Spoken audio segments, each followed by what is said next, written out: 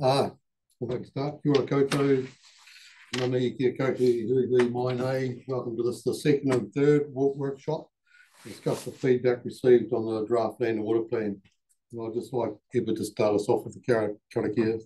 Morena tātou, karongoa ki ai ki te tangi a te mani nei, mā tui a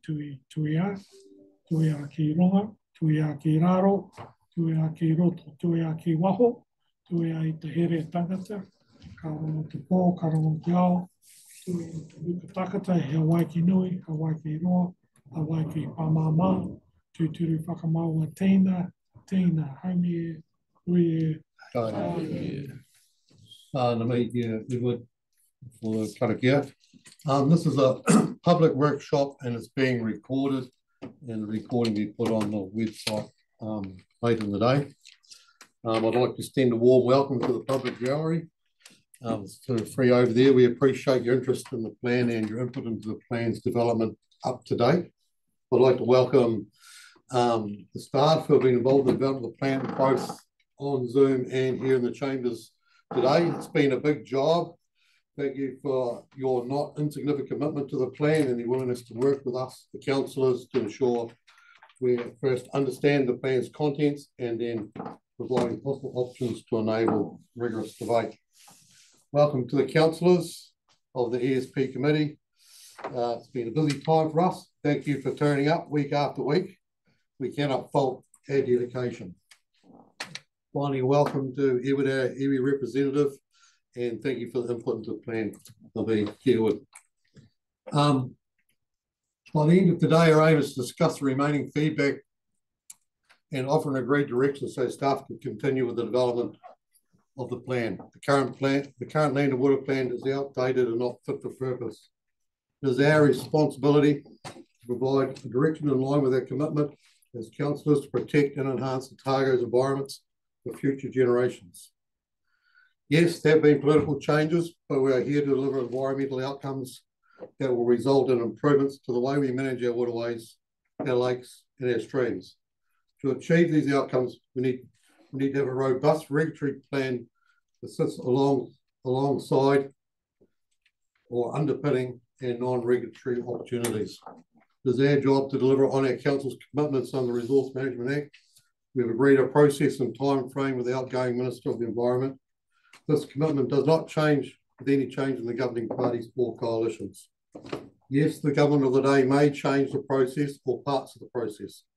If required, we may need to pivot to meet government expectations. There will be opportunities when this can happen if needed. For now, we need to play the ball in front of us and not overthink the future. The plan started with community input to develop their visions and values for our waterways. These community values form the foundations of our regional policy statement, the founding document for our plan. We still have water quality and quantity challenges that we can and need to address now to fulfill our commitment to the Otago people. Like last week, the aim is to keep the workshop pretty structured. There'll be an introduction to each paper. We'll then have questions, which are the what, how, why, and whens, and not stories that start with once upon a time before the question. And then we'll have a rigorous debate where everybody gets the opportunity to have their say. Right? We won't have debate. We'll have regulatory commentary. We'll have a talk about it, providing a consensus of our preferred direction. We need to keep the workshop moving along to ensure that all the remaining topics are covered today. And we have concise questions and thought out commentary while respecting each other's opinions. We may even finish early. Thank you. I would just like to hand over now. Also welcome Matthew Clark.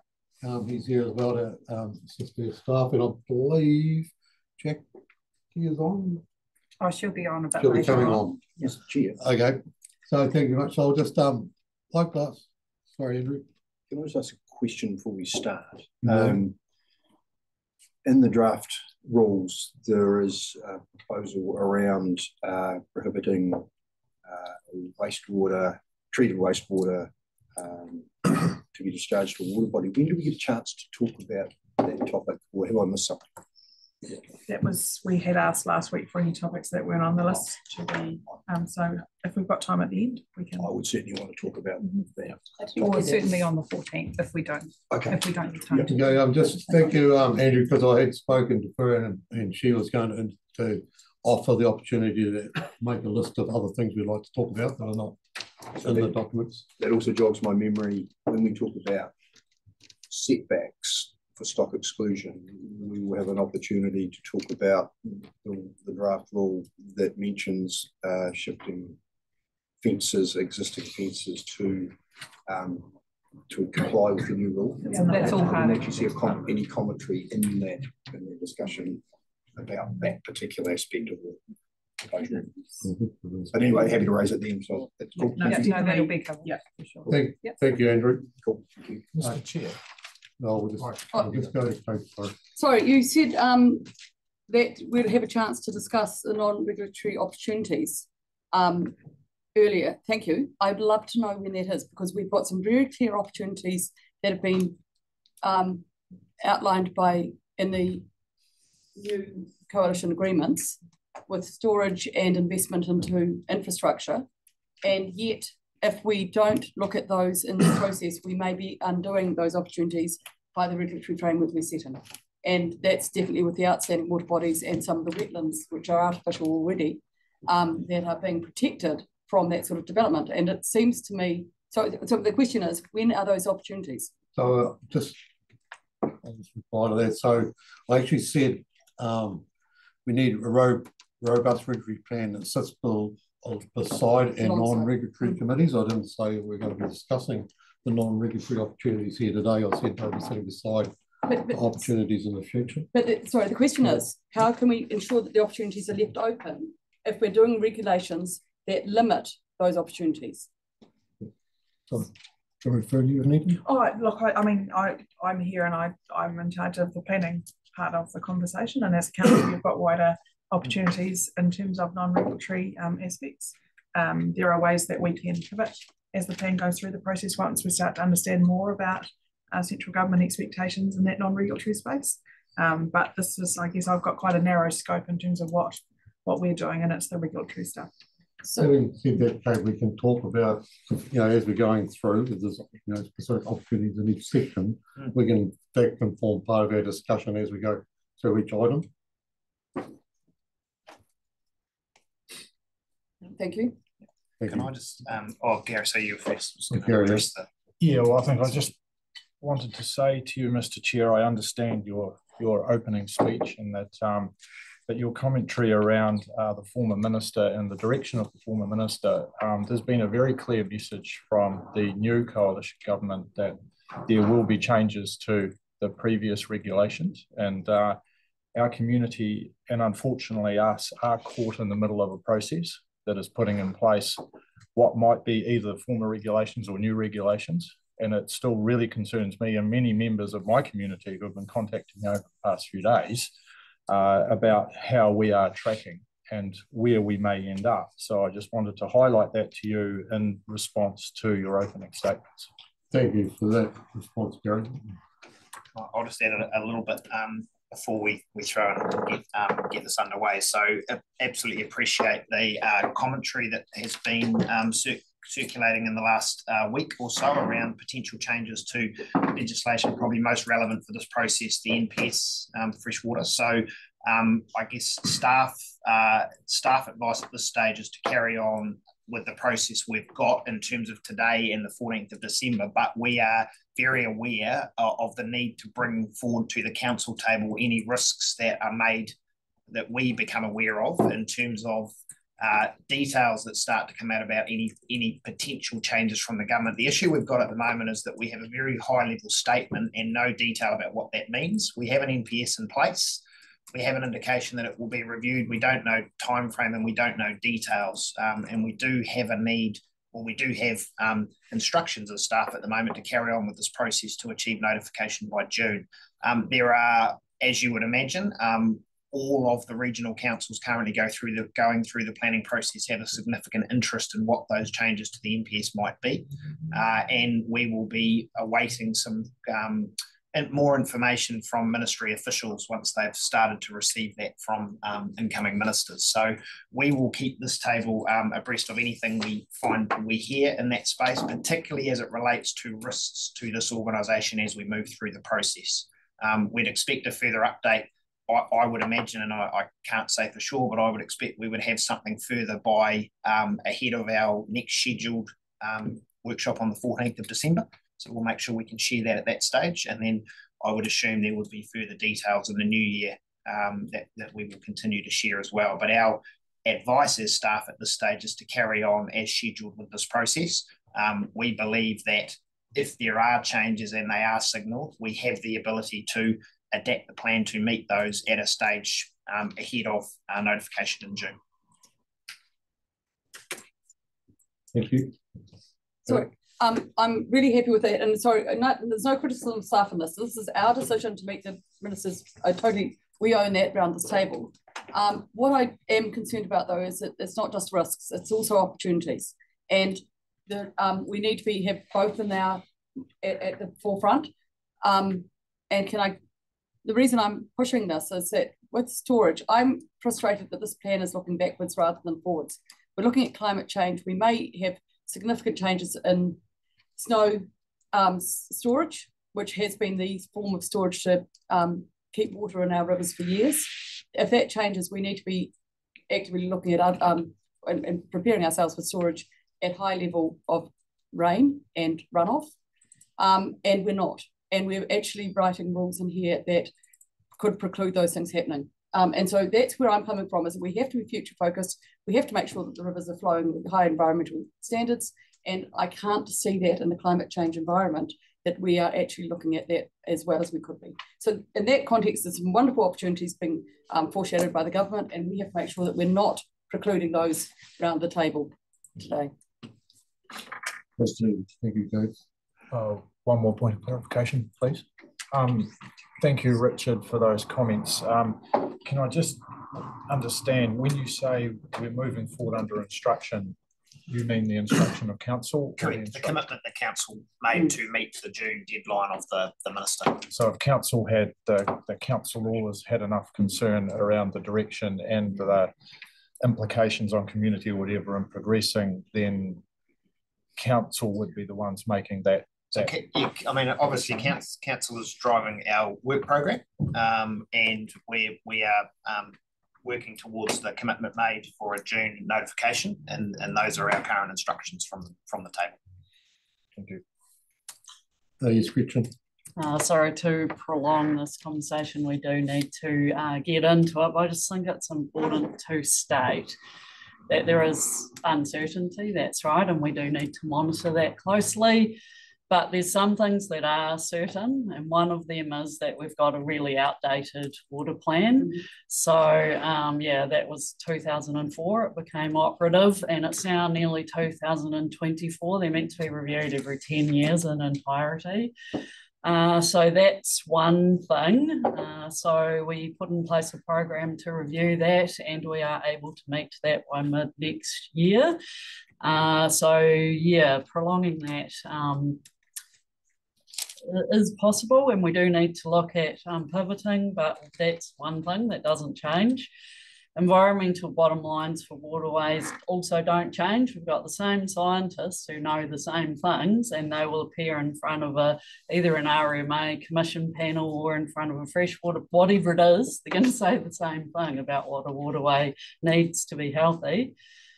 We do need to make some changes because, for example, we've got 66 out of 196 sites that we monitor in Otago that have at least one parameter that's not up to scratch at the moment. It's unlikely that a government would roll out tools in the toolbox. They never have before in terms of a council needing, councils across New Zealand have a whole range of different approaches. So it's kind of usually up to us what we want to implement. Farm planning's a tool in the government's toolbox. It's a tool in our toolbox as well.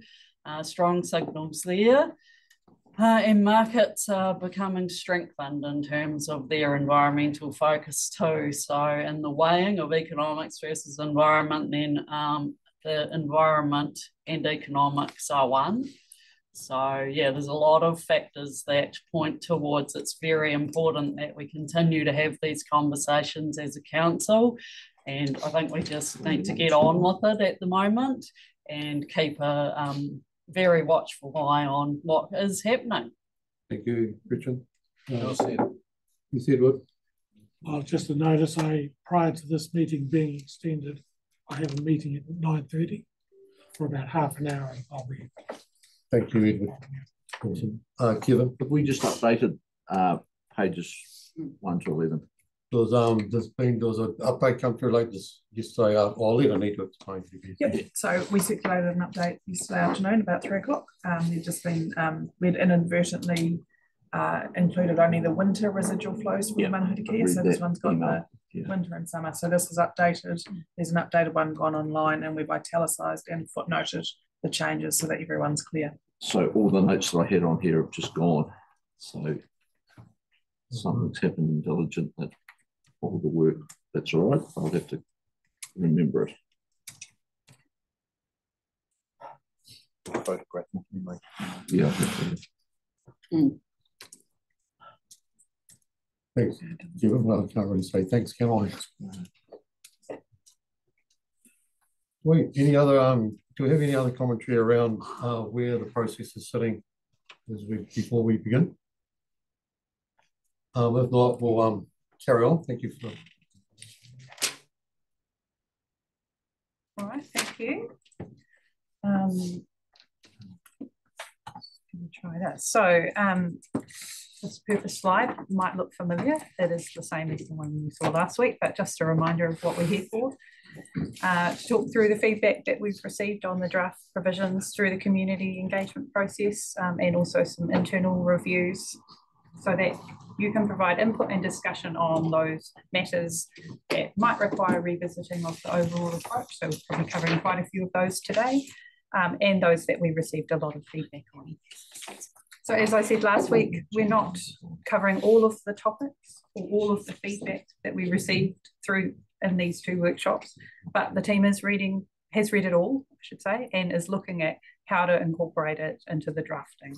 So next week we'll be bringing a paper to council that summarises all of the feedback, and then the following week on the 14th of December we'll be working through the full draft plan provisions. So we'll be going through every single thing, which will be a long day, no doubt. So this slide and the next one shows the topics that we're covering today and the order that we're covering them in. So it does differ from the order in Appendix 2, and we apologise for that. It's to do with staff availability, and also just making sure that we're covering the topics that require the most input and direction. Thanks. Sorry, I absolutely find that your staff, but we're actually notified people. I've got people who said they're coming this afternoon because they thought primary production was going to in the order of things up, and it's just about treating people with respect. That we tell people that the order is changing because we highlighted a different order, and I'm just noting that that's. But having said that, some people in the room are probably delighted. Some people turned up last week thinking it was going to be primary production and had seen the order for today and coming this afternoon. Taking note of those. Yeah, thank you. I mean, I'm happy to pop out and give them a call if you want me to do that. I don't think they're available, but yeah, it's fine. Thanks. Okay. Mr. Chair, is it possible to get that screen on? Yeah, I'll just. Thank you. Thanks, Brian. Okay, so we've got Matthew and Jackie will be coming online later. Delina's online and Tom's here as well, both Toms in fact. So we've provided options for most topics where we need guidance about which ones to work up into the draft provisions. But generally we have included preferred options. What I would say is most of the topics today here, where there are options, we are thinking that a change to what went out for engagement probably is needed, just based on the feedback that we've received. But again, we have included all the options that are workable, so it's for you to provide guidance about which you prefer. in the next version. And finally, just before we get started, there were a few things that we said we'd come back to you on. Most of these we will cover on the 14th of December, but I've got some information on suction dredge mining and mining permits and stuff that I'll share with you, but we'll do that just immediately before lunch, or just be a few minutes on that. But otherwise, if there are any questions on... Will that include the reference to sheep setbacks that Councillor Somerville asked on that we hadn't received? And there's commentary in the paper already about sheep setbacks. On this one now? That was in the original one, so it hasn't changed. And the one that was sent to us is an answer to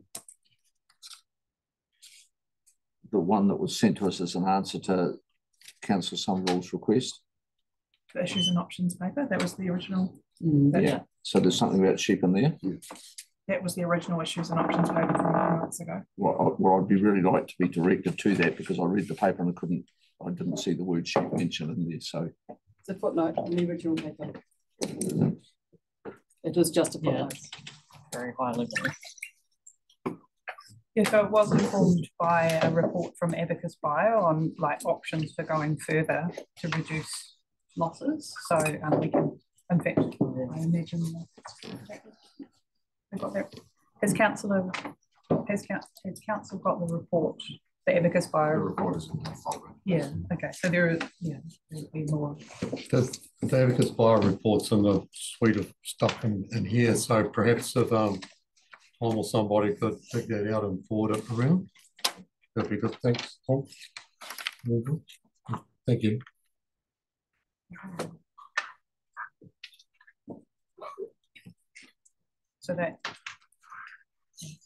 So essentially it's up until lunchtime we're mostly focused on water quality, and a little bit after lunch for that, and then depending on timing wise, obviously about how things go, then we move into water quantity a bit later after lunch. So if we need to notify people of that, we can do that. Yes. All right. I'll hand over to Matthew. Thank you. Forestry is the first topic. It's on page 5 of the handout. It's the white block under the blue. As we following the attachment. As you'll be aware, there was substantial feedback on the forestry provisions, and I've put up there a bullet pointed summary of what the draft provisions set out. The issues that were of most significant concern were particularly the 50-metre setback requirement for land over 10 degrees in slope, noting that most forestry in Otago is at over 10 degrees in slope. And there was also a range of other feedback about requiring a resource consent for forestry.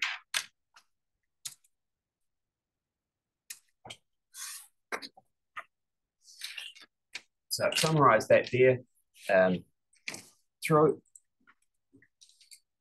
Following the drafting of the provisions, the government changed the National Environmental Standard it's now called the National Environmental Standard for Commercial Forestry. That does simplify some provisions and also strengthened some harvest provisions in particular.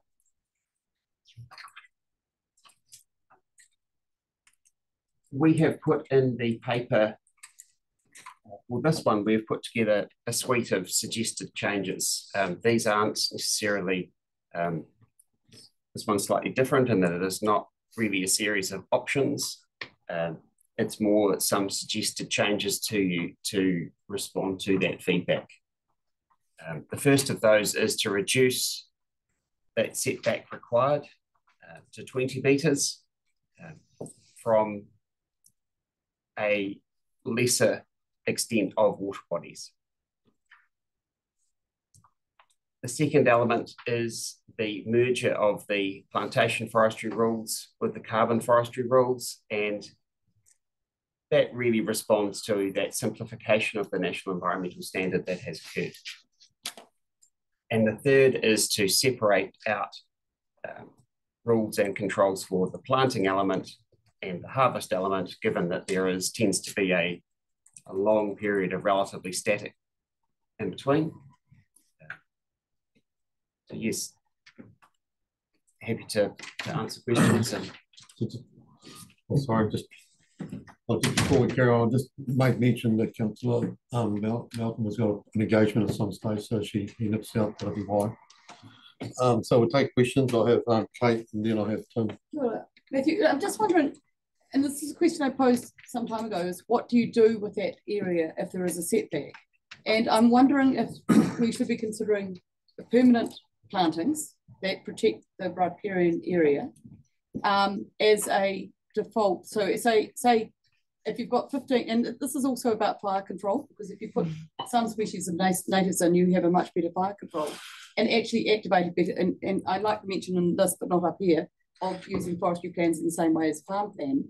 I think that's a really, but you actually encourage them to use that land for a productive use, which is both sequestration, but also as fire breaks of some sort. So I'm just wondering, you know, I'm moot on which the setback, whatever the setback is, but you could have a smaller setback if it's managed and planted appropriately that does that job for you, surely, or not. In answer to that question, yes. The quality of that setback planting will have a high influence on its effectiveness. Yep. And a densely planted setback is always going to be better than something that is left bare or poorly managed. That is one of the elements of that we will be looking at through that restricted discretionary activity consent framework for greater than 10 hectares, is that management of the setbacks and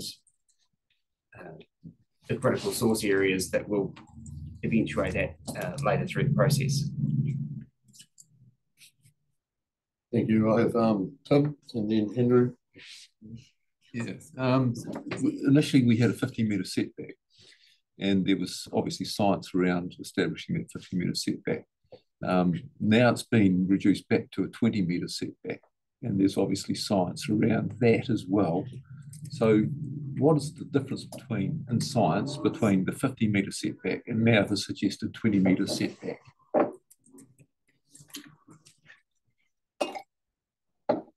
I can help a little bit.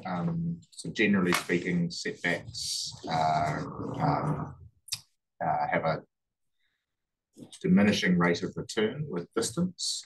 So if you think about a graph with your levels of nutrient runoff reduction up on the up curve, and on your bottom bar distance, that line has a curve that flattens off at the top. You still get benefit at 50 metres, but after 50 metres, that benefit starts to reduce to negligible levels. But the curve is probably, I'm trying to remember this one off by heart, but it's probably at its steepest at around that 20-metre mark. So you get your best bang for buck in terms of metres at around the 20-metre mark rather than 50. 50 is at the kind of high end, or you start to see diminishing returns at that. And is that specifically forestry as opposed to? It's setbacks generally, but the same goes for forestry. Anywhere where you've got sediment or things that are mobile with nutrients, phosphorus, all of that sort of thing, yeah. Those principles hold true. Okay, so in terms of stock setbacks, what are we talking about? 5 metres or 10 metres? I think it's a discussion for later in the day. I think you've got options. So if we're saying that the impact of forestry is very similar to the impact of stock on setbacks, why are we still looking at a 20-metre setback for forestry when it could be 10 or 5? So I think there's quite a big difference in the mechanism you're using setbacks for between stock and forestry.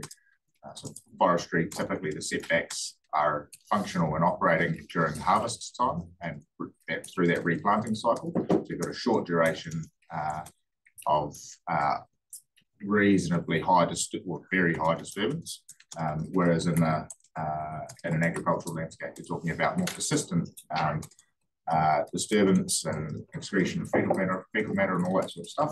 So it's quite a different mechanism. And you should be thinking about so we're talking about an event that takes place perhaps 25 or 30, every 25 or 30 years. Yeah. But it's a very significant event in terms of typically in terms of sediment runoff. So I think the difference can be summed up as a risk, an approach to risk. So there's a higher risk from forestry sediment than there is from stock in terms of your setbacks. So that's the difference. So there's no, like many of these things, as Tom said, there's diminishing returns in terms of your setbacks. There's no magic number that makes everything good or bad. But these are numbers that we think reduce the risk to a level that's acceptable in terms of water quality. Yeah. Thank you. Can I continue? I've just got a couple more here. Question. The option 2, emerging plantation forestry with carbon forestry, also that puzzles me because I think that the rules around carbon forestry should be more stringent than plantation forestry. There's more management within plantation forestry than there is within carbon forestry. So what is the thinking behind merging these two rules? These rules were initially separated because the previous National Environmental Standard did not deal with carbon forestry at all. So there was a separate rule regime that we drafted for the carbon forestry. Now that the National Environmental Standard deals with both of them, we have looked at the option of bringing that together to put them under the same framework. They would both be subject, if it's greater than 10 hectares, which most carbon forestry is, to a restricted discretionary activity resource consent. And if there are additional risks, they can be managed through that process. Okay. So you're actually imposing more rules on carbon forestry by doing this. That's what you're saying, is it? No. What we drafted initially had a separate rule framework for carbon forestry, and that very similar kind of framework is what we would suggest is carries on. Even though it's merged, it would still be a very similar level of protection and risk management. And that direction was from council that you wanted a different approach for carbon forestry to plantation forestry. So that was why there were two. The national legislation came in. Now we're saying that one of the options is that you could merge them. Yeah.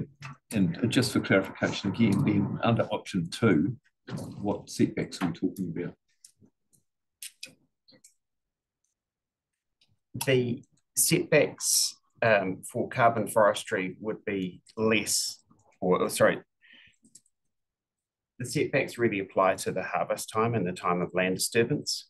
So if it was carbon forestry and a permanent carbon forestry going in, there wouldn't necessarily be a setback because there wouldn't be that future land disturbance element where you require sediment control. So under option 2, plantation forestry wouldn't have a setback. So plantation forestry would have a setback. Carbon forestry, we wouldn't have a. Sorry, Tom, yours. Carbon forestry, I think my reading of this would be carbon forestry might not. So if you had carbon forestry that was exotic and have the potential to be harvested, you obviously want to manage some sort of setback. But if you had carbon forestry that was native and never planned to be harvested in any way, you wouldn't need a setback. Thank you. We'll move on. Just around your first one, Tom, around the 20 metres as a report referred to in the commentary on the Quinn report. So my place to start. I've got quite a list here. So Andrew, Brian, Kevin, and Kate. I'll start with a question for Tom, and it's to do with the Quinn report, and it's connected to Tim's question. Are there other aspects? Hi, Richard. are there other aspects of the width of the setback that influence the environmental outcomes, i.e. soil type, slope? It's not just associated with the length of setback. Those variables are really important. Although difficult to write, those variables are difficult to account for within the rules. So I think that the buffers we're talking about here account for some variability with slope and soil type. Thank you. I'll go back to the screen. Matthew, your fourth bullet point, you've got unintended consequences of setbacks. I'm just wondering why, because it was raised through the submissions about deforestation associated with the current rules and also with the ETS rules. If you deforest, let's say you've got a plantation, existing plantation, and you remove it, then you move to the new regime to a 20-metre setback. So you've got a strip of land that you can't plant in trees. And under the current regime, I think the setback for under the NES, I think it's 3 metres for an under 3 metre waterway, and over a 3 metre waterway is 5 metres. But anyway, that additional area where you can't replant will be subject to the deforestation rules, in other words, penalties. So I wondered, unintended consequences, was there any thought around that sort of scenario?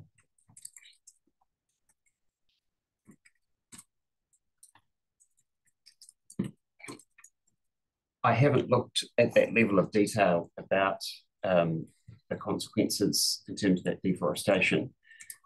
There's two things I can suggest. One is that if that was replanted in native species that would reach minimum canopy height of 5 metres, it's my understanding that that would still be qualify as replanting. Yep. The second thing is that although the setback is reduced, we're also suggesting that it be limited to a smaller range of water bodies. So it would not result in the more extensive deforestation that was reaching a level of concern before. So I'm understanding the current rules with deforestation, you've got to replant with a forestry species. So once again, the unintended consequences here. So in other words, I don't think you can freely plant natives under the current rules with deforestation. So I was just nervous about heading down a pathway where we could create a real headache and a liability for us potentially as an organisation. Thank you. I will look into that, and it's something we can confirm with you on the 14th. Thank you. I did have another question about go to someone else. I'll go around. We'll try and keep it just a couple of questions each, then we'll come back around again. We've got, thanks Andrew, Brian, Kevin, Kate, Christian, Elliot. Cool. I'm not sure why some of my questions have already been asked, but as a matter of interest, does that mean I can plant a tree right at 20 metres, bearing in mind that, you know, you have the trunk of a tree and then the overarching of the tree? I mean, and if it's a permanent carbon forestry, the tree could get quite big over, you know, over a period of time. Like, I'd be interested to know, you know, what that shadow actually is for those types of trees. So what's the thinking with that? Am I going to get the spade out at 20 metres, or is it going to be a further, you know, if there was a fence there, for example? So what's the thinking? Yes, they could plant at 20 metres. The setback is 20 metres, not 20.2 or 4 or 6, it's 20. Yeah, and okay. And so I'm assuming every commercial forester would make their own decision based on. Yeah, so as a matter of interest, so when you make that statement, what is the expected shadow of that tree? You know, like, is it going over the waterway? Well, the rule is around managing sediment discharge to water as opposed to shading. I don't know that we've actively thought about shading, but potentially it could. I think it would cover shading, because part of the reason, one of the reasons for the 50 metres was so that if it fell down, it wouldn't end up Yeah, I just make that point anyway. You can scribble that one down. Thank you, Ron. Consideration. No, second one, yeah, thanks. I like Kate's point, by the way, the opportunity for native plants, you know, in any setback. And just quickly, if you would, the rationale behind restricted discretionary, controlled activity and the discretionary, just quickly, the differentiation there. Certainly, restricted discretionary limits the range of things that council can take account of, but that consent can be declined. Yes. A controlled activity for harvesting, council must grant a controlled activity consent, but can impose conditions and restrictions on it. Yeah. And then both of those things would have some conditions, some standards, and if those conditions or standards weren't complied with, it would go to a full discretionary activity, which everything's on the table to consider, and council can grant or decline it. Thank you very much. Those two rule frameworks provide clarity for both plan users and consent staff, so everybody knows what the things are that we want to look at in both of those controlled and RDAs. Yeah. Thank you. Thank you, Brian. Kevin? Yeah, we have just had a reconsultation and revamp of the NES commercial forestry, and within that there is the rules around deforestation, there is rules around replanting and the earthworks, and we have to supply a harvest plan and how we're going to do that. So I assume that the ORC will be monitoring those in our forestry management program that we normally do. So we'll be monitoring all that like we normally do. Yep. Yeah. So I'm probably, if the NESFCF has just been completed and done, and their rules are in there, and that is after extensive consultation and extensive scientific backing, I'm just struggling to see why we would need to go any tougher than what those national standards apply, other than to ensure that we are actually doing the monitoring and doing the work to ensure that those conditions are enforced. So council's direction was for additional controls over forestry and for the carbon forestry because of the impacts on water quality. And as Tom mentioned, that it's almost a benign activity for 25 years, and then it has an impact during that harvest and deforestation cycle. It's your decision to make. So we've provided you options that align with the council direction that you provided previously. That's still what we're doing today. And it's your decision ultimately when the plan's notified next year as to whether or not that's what you want to do.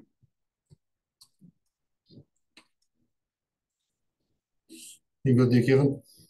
Yeah. Thank you. Kate, then Gretchen, then Elliot. And thank you, Andrew, for your question to Tom, which sort of covered some of my points. But I just want to check where farm plans and forestry plans sit, because as you've mentioned them in the paper, but it isn't up here. So that's the first part of my question. Are you seeing them as a way through or not? Farm plans, by the way that those regulations are drafted, they don't apply to forestry, and certainly a standalone forestry enterprise would not normally be going through the farm plan type process. The NES for commercial forestry does have forestry plans as a set out in them, and it would be my suggestion that they are relied on significantly as part of that, particularly that controlled activity consent process, to rely and to just reinforce those harvest plans.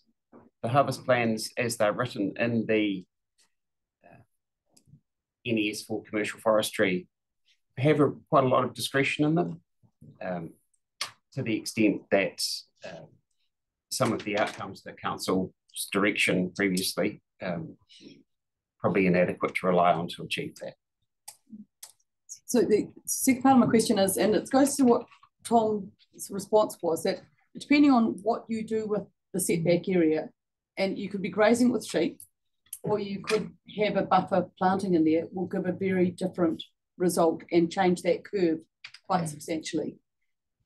The question for me is, what would the best practice look like? And can that be put into a system that in the forestry plans that gives a pathway that makes sense and actually drives better performance and management, both ecologically. So part of my question is that we often look at this as one problem, sediment. How do we deal with that? When there's a whole lot of other parts that we should be looking at, not only sequestration of carbon, but also biodiversity values. And if we don't look at all of those curves together, we're not necessarily getting the best results. Is there any way that we can use a forestry plan to give what would give a really good result and make an easier pathway? And answer that, possibly in terms of giving an easy pathway. So it won't be easy. It's an easy, yeah. Yes, yeah. It might be a more lenient or more. It might have some way that we could encourage it in the plan if there was a better outcome. Certainly have some initial policy positioning around that at the moment. We've sort of roughly drafted up. We could certainly strengthen that and bring that to you as maybe an option for the 14th. Thank you. Thank you, thank you, Kate. Gretchen? Yeah, just listening to the simple question is, what is a setback then? Because when you said that it was for harvesting and that, what are they? The carbon forests can have trees right to the edge of the, basically, you could have trees in your area. So therefore, what is the setback? Is it a harvesting setback or is it a planting setback? And then the question is, if you harvested that zone really, really carefully, yeah, what's a setback?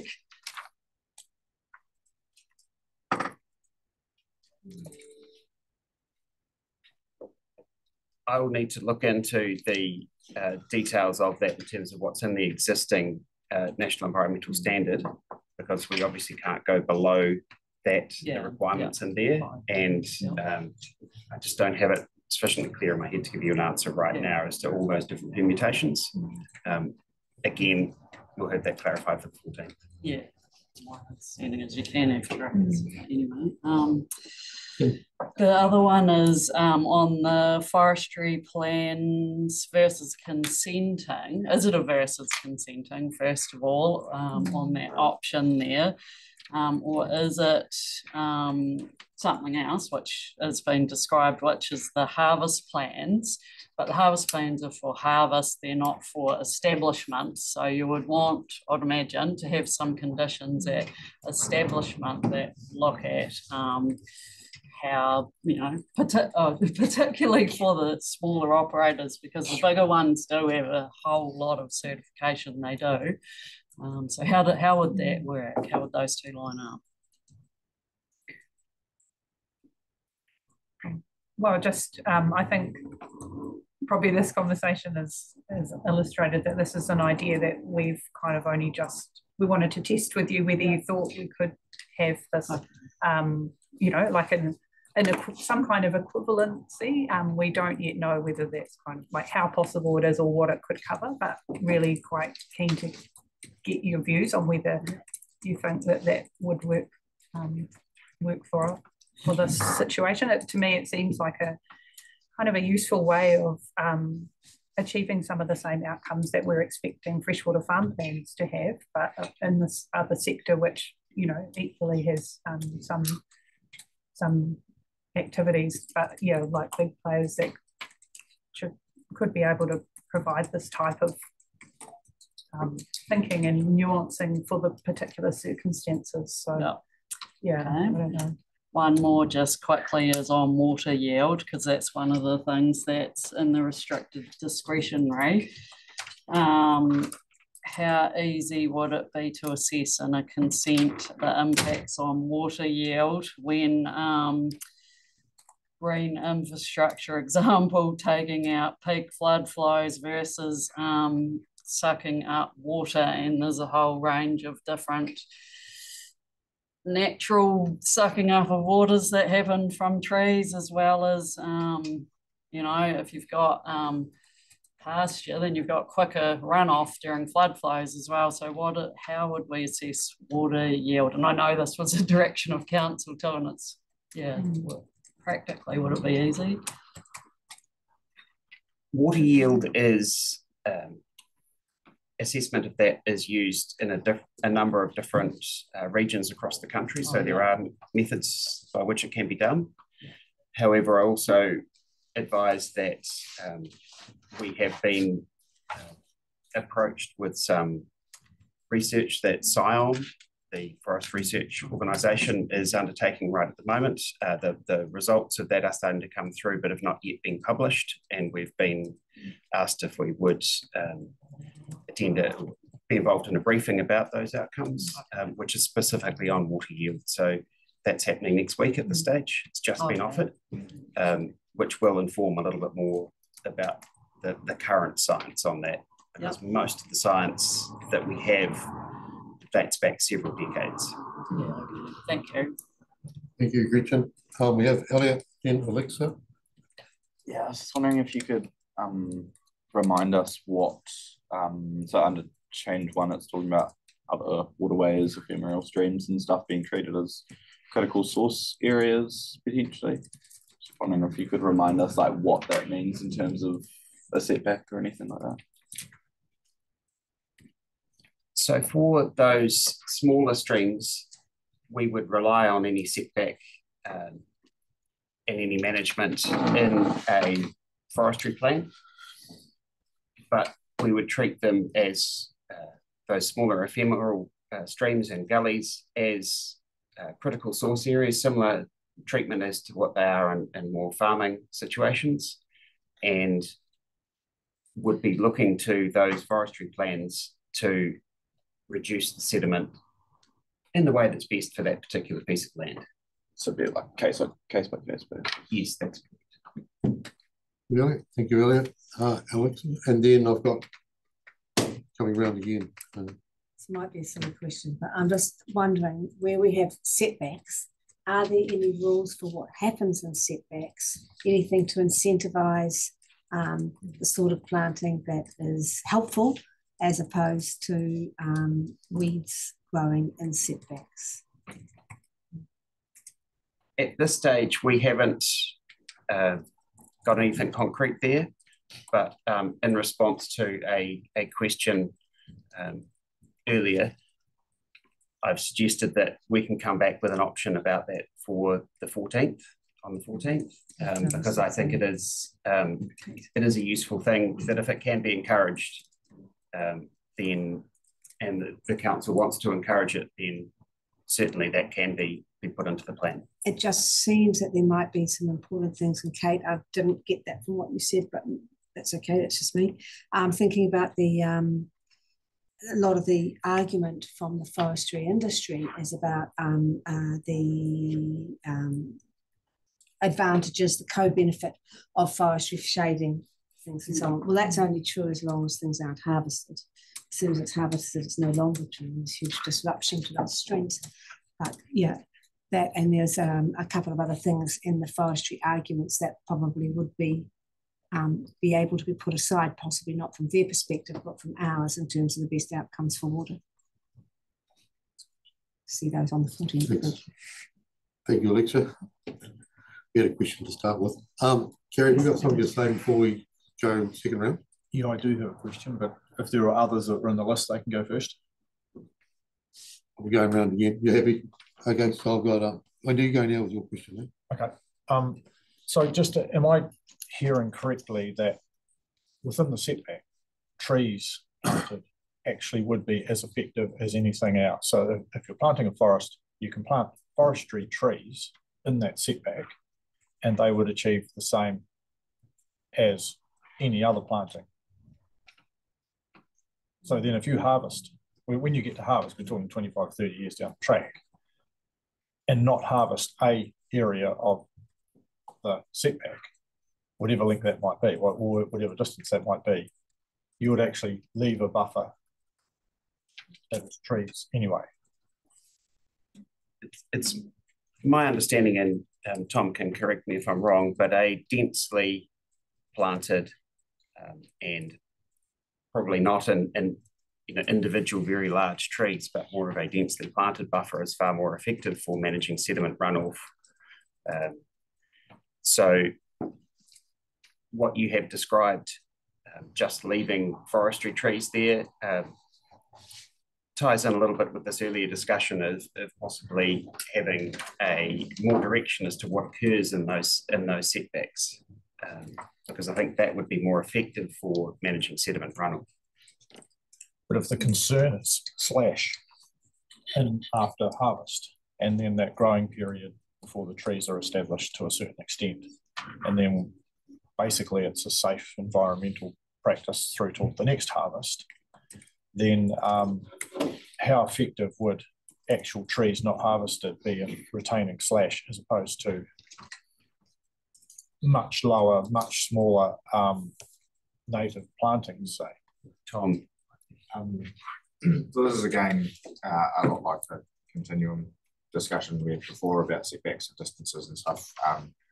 You'll get better results, as Matthew was outlining before, if your setback area is populated with undergrowth and other plants that can help to intercept sediment runoff and other bits and pieces.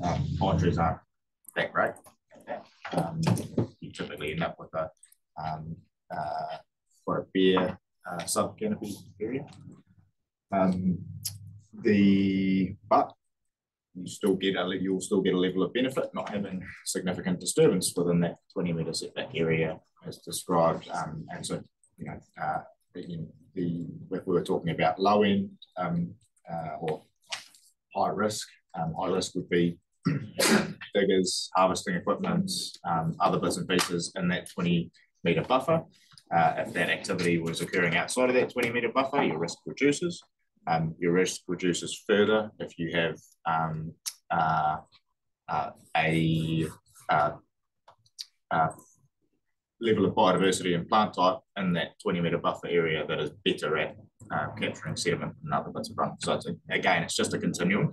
And I think based on the discussion we've had so far, it's probably a bit of work for us to do in terms of clarifying what that setback looks like at a minimum. Okay. Good. Thank you, Gary. Gary, you've got Kevin, Tim, Brian.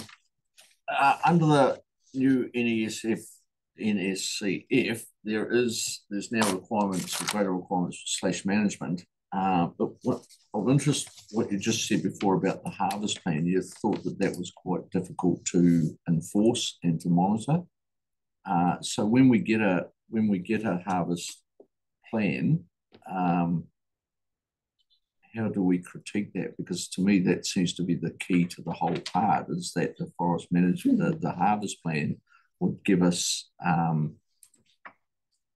that would be the time to say, well, no, you need to have these barriers built or these bunds or whatever built to ensure that slash doesn't happen. Yeah, so we can only do what is around the permitted activity standards with those harvest plans, and they are, my understanding is that they're supplied on written request from us. So we're not always going to be getting those harvest plans. And in terms of the mechanism, wider things that those harvest plans can then require, that is set out what is in the regulation. So beyond that, we can't ask or do any more under our current rule framework. So we can look at them. We do, as the councillors will have heard at our presentation or workshop on forestry. It is a small team and is doing great work, but it is one of those risk-based activities that we monitor through our compliance program as well. Thank you, Joe. We'll carry on then to Tim. Yeah, just want to focus again on the option 2, where it's been explained that if it's carbon forestry, there may be no setbacks. Now, carbon forestry at the moment is between 90 to 100% radiata or Douglas fir. there's very little carbon forestry going in native forest, and because the reason for that is it grows so slowly. The whole purpose for investing in carbon forestry is to get ETUs, and you trade ETUs. It's a financial arrangement pretty much, which has got an offset for the environment.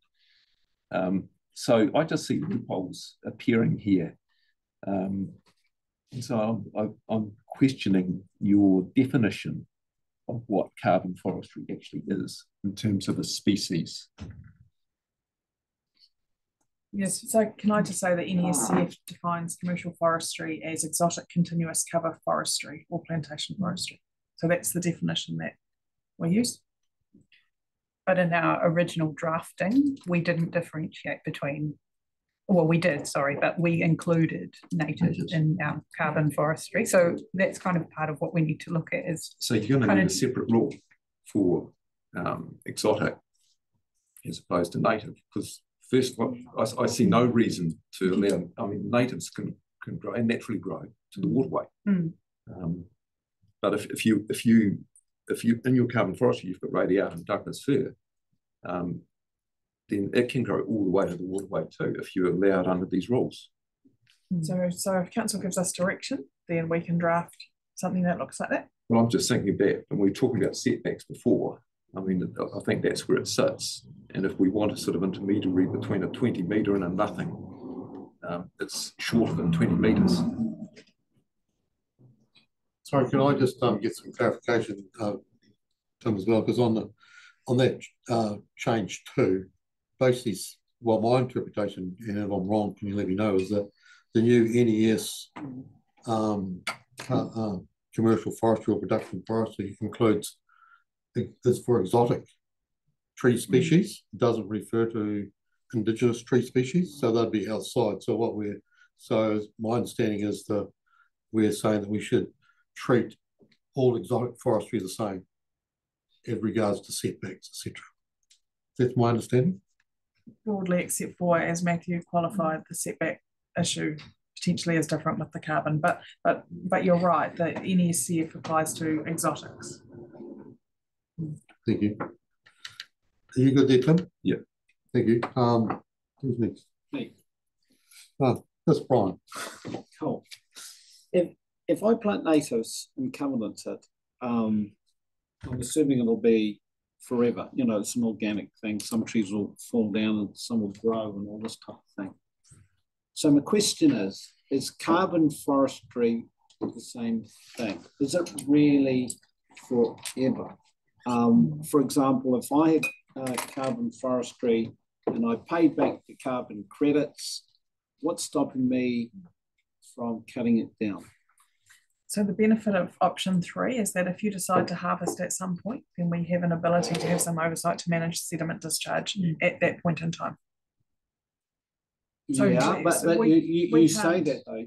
You say that, but we may, you know, depending on how it all goes, have planted the carbon forestry right to the side of the stream. And I think the evidence is saying is that, you know, even if you left the trees in beside the stream, that's not a particularly efficient setback arrangement. But the controlled activity would allow you to manage that adequately at the harvest time, as long as one of the controls is around setbacks and harvesting, and setbacks and sediment, then you would be able to control that.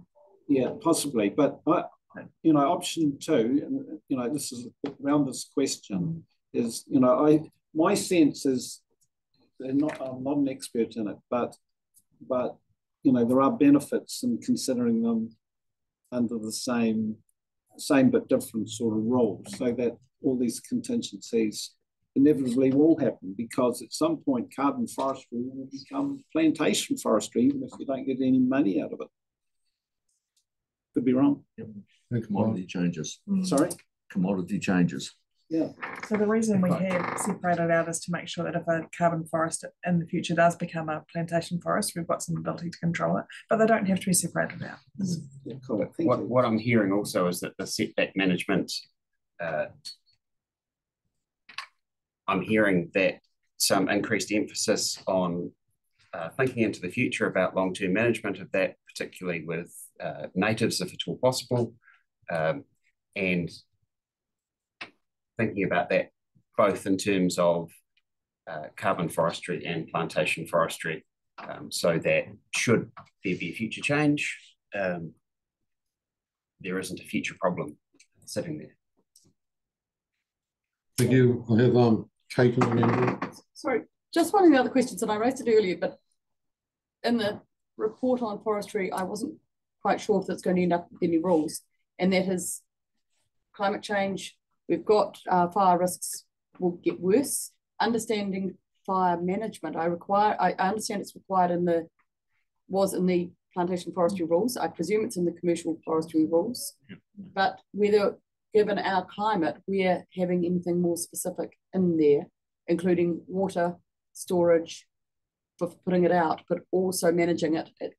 I mean, it doesn't, anyone watching the news in the last 3 years, remember from Meraki, certainly highlighting their OHA situation, that they're really big risks. got anybody take that one? One of the challenges with fire risk is it's not our responsibility, and so we can manage in terms of water quality, but doesn't really fall within our jurisdiction. So we're challenged in terms of what we can do in that space. We have thanks, Kate. We have Andrew then Lloyd. Yeah, I just want to go back to the 20 metre setback proposed. And if a forester was replanting a block, trees have been harvested and want to replant the block, what would happen with any proposed setback that is currently greater than what's in the NES CF?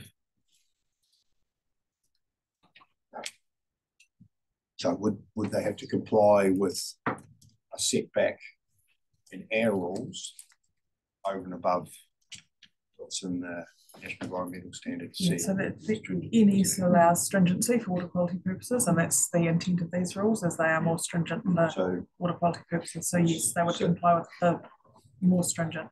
So there's no such thing as existing use rights in terms of so once again, there's another scenario with your exposure to deforestation. Rules around deforestation don't give you the option to plant natives. You've got to replant with exotic forest species. So I'm just highlighting that as well. I think as well it's worth remembering that this is to go through the restricted discretionary pathway. If people do want to plant within the setbacks, they can still apply for a consent. So it's not like there's no planting within 20 metres. And they may have other more effective ways to manage the sediment loss through some small detention systems and wetlands, but these are just ideas, but they may have other ways of dealing with it, which can be assessed through that process. Thank you. I've got 3 questions. First one is, really sorry. First one was around planting time. We don't seem to have anything here around planting time. So one of my concerns is around planting around over biodiversity areas. Now, I just correct me, but I think that may that comes through the NES CF, which would be administered by the TAs. Is that correct? Probably the thing that I get phoned about the most is blanket spraying pre-planting and reckless use of the spraying wand and planting right into areas, like they plant around the manuka, but the manuka's got no chance 10 years later. Is there any way? The NES framework is still reasonably permissive, and we can only control aspects relating to water quality and quantity under the NPS. So we are limited in terms of what we can do, and the TAs are the same in terms of their abilities to manage activities are also constrained by the NES, and there's only a handful of circumstances where we can introduce stringency across both organisations. both sets of regulators. So that can advise that it is a specific element of the afforestation and earthworks plans that are required under the NES CF, is that significant natural areas and high biodiversity value areas, the protection of them. But it's under that forestry plan framework that we get on request under those provisions. Yeah, thank you. The other one, my next question was around with the application of anything that we would introduce around 10 hectares or greater. Has there been any discussion about that level? 10 hectares is like bringing in like rules for smaller areas, as in smaller farm forestry plots, and maybe around that. Has there been any any discussion or any reason for that 10 hectares other than, because we always talk about 20 hectares. I thought that's what it was last time. In the feedback, there was not a lot of feedback about that specific size. It was more about whether there is a limit at all, and a general opposition to consenting at all. Did you say limited opposition to consenting? Yes. Okay.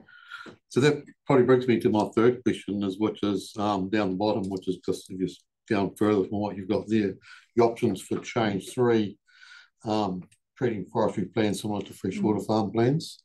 So it seems to me that every time we come into this stuff, there's such a diversion of areas and things going on that it seems to me that the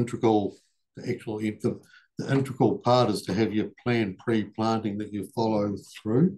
And if you have that plan up front, which basically informs your rest of change 3, then it should become pretty straightforward, because if you know what needs to be in your plan before you plant, you know what you're going to need to get your harvesting consent or whatever further down the line. So so is the intention of that one there? Because it's got like treating forestry plans similar to freshwater farm plans. Is that like creating, as I understand, there's already an existing forestry plans that are required? Would that be tapping into those plans and adding? Do you see that you would add to those plans some specific requirements we may have above what the TAs would be implementing? The National Environmental Standard for commercial forestry does have a range of different plans that are required to be prepared. There is no oversight in those by anyone. Council is able to request a copy of them, and that's all. The idea behind what we put forward to you with the two consenting for establishment and consenting for harvesting is that those plans would be able to have that oversight and confirmation that they were being implemented. Monitoring, those kinds of things would be able to occur on those plans. So that's the way that we're suggesting that they're treated more like freshwater farm plans, and that they actually have a level of oversight. Thank you. And the last one, just following up from a bit of the replanting stuff. So like this is why I saw the last bullet point is it's basically says requiring replanting, grassing after harvesting so that soils are not left bare. So to me that reads that after you harvested, it's a matter of getting it into something as quick as possible to hold the soil, and it doesn't matter if it's grass, tussocks, trees or whatever. That's how I understand it. Yeah, that's right. So there's no requirement to replace trees with trees. There may be requirements from the carbon credit side of it, but I'm more concerned with environmental impacts as opposed to financial things. So that's correct. So we have any more questions? We've had a pretty good. Could I just make a point about the forestry plans? And I meant to say this earlier, is that it's not something that we've talked to the industry about yet, but if you think that it's kind of got some merit, then that's something that we would look to do and kind of work together with the industry for through the clause 3 pre-notification consultation process. So just wanted to kind of flag that that's where we're at with that. We haven't yet raised it. Thank you. Good. I think we've had a pretty good around the table with questions and to understand where we're at.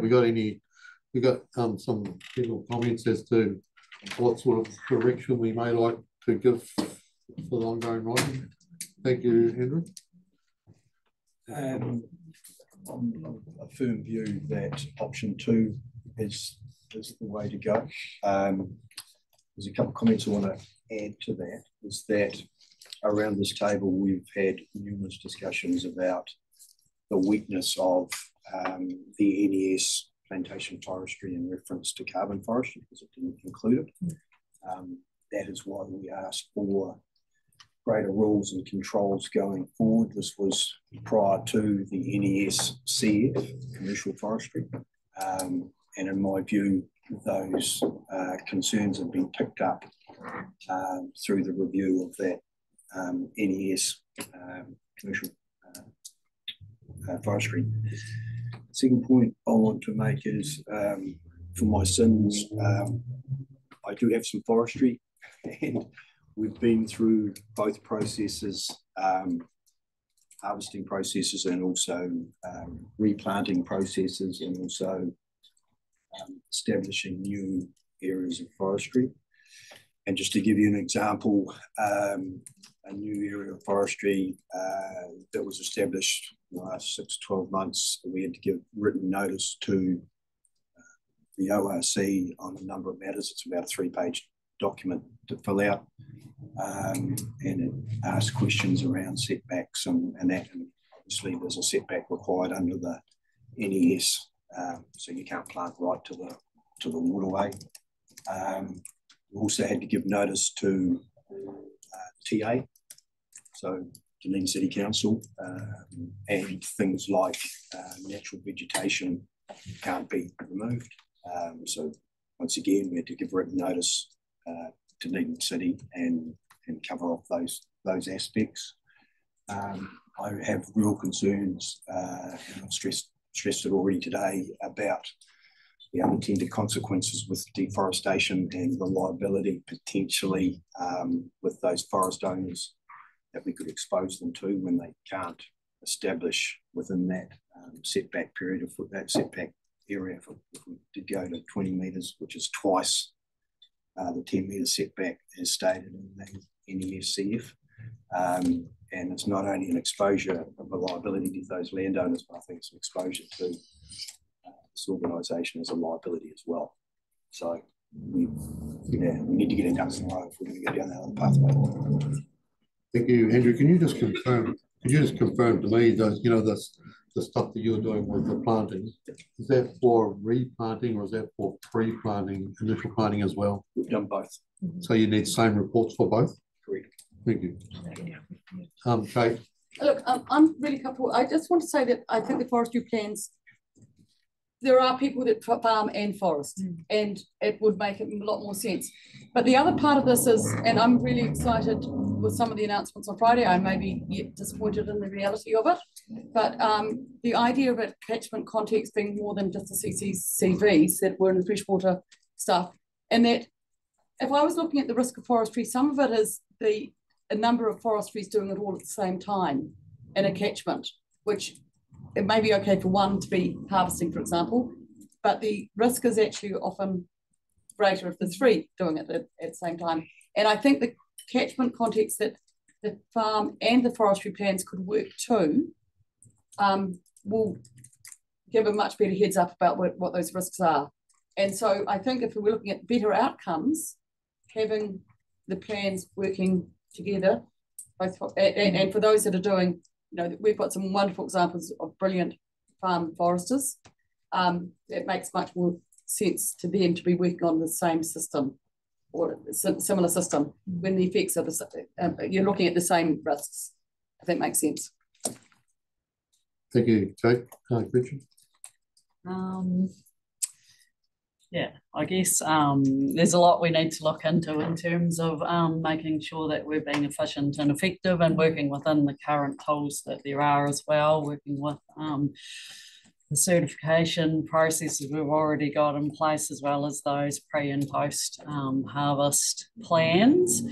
But I just think, as a point, if we were thinking about permitted baseline, then on a farm you can plough up vast tracts of land from time to time, more often than you could harvest a forest. Yeah.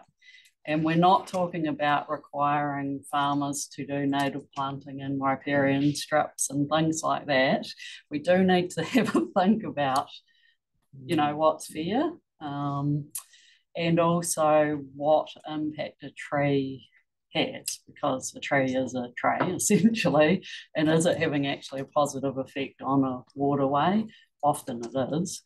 And yeah, we just need to have a think about that. Yeah. Thanks, Richard. Tim? Yeah, I tend to support that. What I see there with the different options is a bit confusing. I mean, I like to see the rules around plantation forestry also applying to carbon forestry. That's one. I would like to see that also included with a setback for exotic. But I agree with Gretchen, a setback which is across the ag sector, like a 10-metre setback might be as far as we go. But at the same time, we also have to recognise the native aspect of planting up to a waterway. So there's a real combination of things there. Thank you, Tim. Brian? Yeah, cool. I like what Gretchen and Tim said there. Look, from my perspective, we're on a bit of a journey. You've said you're going to be doing some further discussions with forestry sector. There'll be a formal hearing process. I think we're heading in the right direction with some tweaking. I like what people have said about the native, maybe beside the stream. But yeah, I don't like the way we necessarily set these out. We go, you know, I look at it and go, is it option 1 or is it option 2 or is it option 3? From my perspective, they've all got, you know, they're all in the mix. They're not exclusive. Or is that the way it's been set up? My apologies for that. For this one, definitely these are a little package. Yeah. For a number of the other rows that we've got, they are much more one options, or the other. so I apologise for the confusion around this. I think all three have got merit. And I'm not saying that's exactly where we're going to land, but it's where we're heading. Thank you. Any other? Gary? Thank you. 50 metres is far too far. Sector said that's nuts. 20 metres is half of far too far, or just slightly under half of far too far. The sector will probably say that's nuts as well. It's a very professionally managed, advanced sector that has been here for a long time, using modern technology and major changes, especially in the past 10 to 20 years. Questions have been, challenging to get answered in any specificity, I suppose, that would help if the forestry sector was sitting watching this, hoping to have confidence over what we're all saying. Would they be patting themselves on the back saying, God, those guys are good, or would they be throwing things at the screen?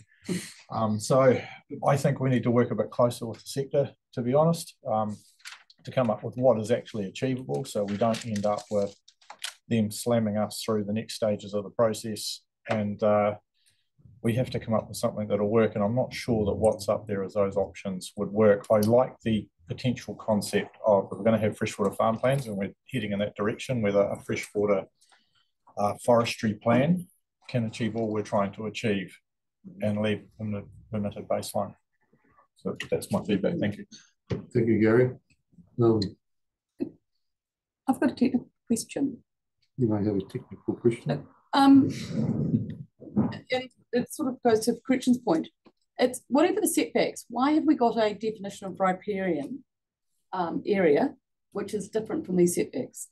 Because the glossary, and it's one that's, I'm just raising now, I was going to raise later on, sometime I want to understand why we've got that the definition in there when we haven't kept to it as a riparian area. Just, yeah. Any other comments? I'll go Kevin and then Edward. Go Edward. I'm just finding a page, sorry.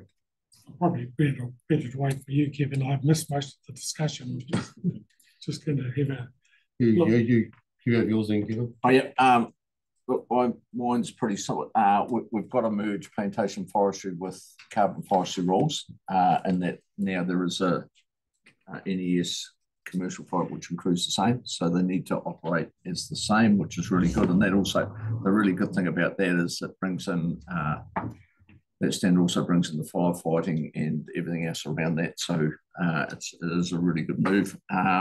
But look, I think there's two parts to it, is that our wording should replicate our setbacks, and everything should replicate what's in the NESCF. I'm more than comfortable with that. I think the real issue is, and the carbon forestry fire in the Waitaki 3-4 years ago absolutely highlighted it to me, and there's no reflection on our staff, but the Waitaki District Council put out a planting plan. They had various setbacks. They had, you couldn't plant in critical source areas, you couldn't plant in waterways, and when we went up and inspected the remnants of that fire, there was trees planted in waterways, there's trees planted in critical source areas, there was no setbacks, there was nothing done. So had all those been in place, that would have been a completely different picture, and had also the rules, carbon forestry being under the same rules as plantation forestry, they would have had firefighting tracks and access all available, and water available, which is part of the. So I just think we have got to gear up to ensure that we are actually inspecting and ensuring that these people are following the rules. And I just don't think we. Yeah. I might just respond, Kevin. I think that the team in compliance do an amazing job with forestry and our resource, and do what they can do within the current rules in terms of the national environmental standards. So I'm absolutely not knocking our team, but I think that's the hole in the certainly with the territorial authorities, and so I'm pretty damn comfortable with the work that's been done and being part of some of that review process on the NESCF. I would think we combine number 2, and then we go with what's in the standards and make sure we enforce it. Thank you, Kevin. Edward? Yeah, apologies for missing quite a bit of the discussion, but having read the forestry paper and the table, and been observing quite a lot of public commentary from forestry companies around the issues they saw, and knowing that the suggested solutions up here are a mix of all what's in the changes proposed. I think the direction of travel is I'm comfortable with. I have trees myself, and I've done a rotation, but in the days when I didn't have to do a plan, so it's something new to me. But thank you, Edward. Anybody else? I think we got a bit of a sense of direction coming along. Probably personally for myself, I think there's a pretty solid consensus around the. Sorry, we didn't there's some skidding going on about 3 o'clock this morning, just out there, just quietly. Yeah. Where's Lloyd? Well, they're just always in town.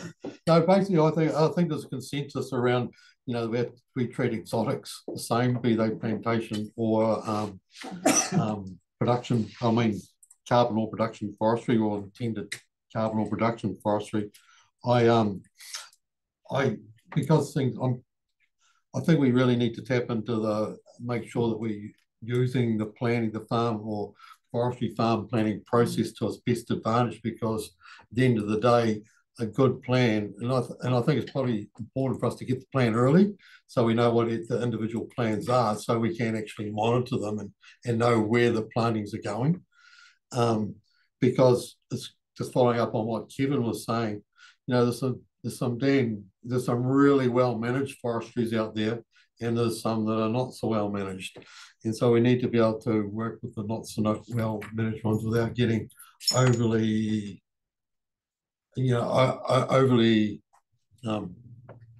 restrictive on the well managed ones. So it's really a matter of getting the poorer ones up to speed, and working in that sort of direction. Regarding setbacks, I don't know. I think we need to have a setback of some sort just so the ag got some protection, because and I think it needs to be better than what it was. I think it was 5 metres, but it must have gone to 10. I think in the new legislation, is it? But, yep. But we need to have some. We need to have setbacks. We got to have them like it's not setbacks from the middle. It's setbacks from the wetted critical source type area. And I think if we can just get those forests planted in a responsible manner, then everything will fall into line after that. So I think that's my feedback. So that's excellent.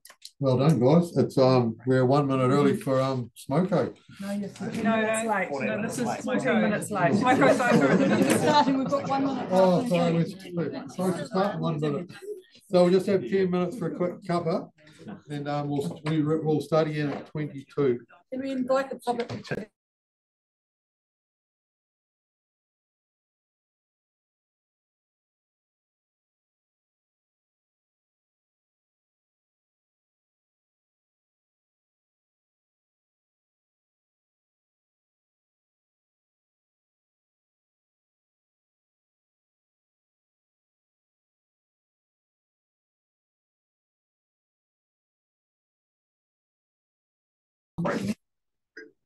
Awesome. Right.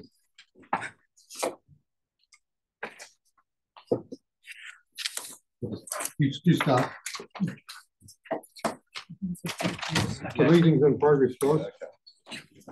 Freshwater farm plans. Just wanted to highlight at the beginning here, before getting into the discussion on it, that freshwater farm plans, this row in the table, although it's a separate row, this is interrelated to a bunch of different things that we'll be discussing throughout the day. And just when we're discussing this item, thinking about other rows, like some setbacks is a good example. And then also, once we've had the other discussions, it might be worth just reconfirming where we've landed on this freshwater farm plan section.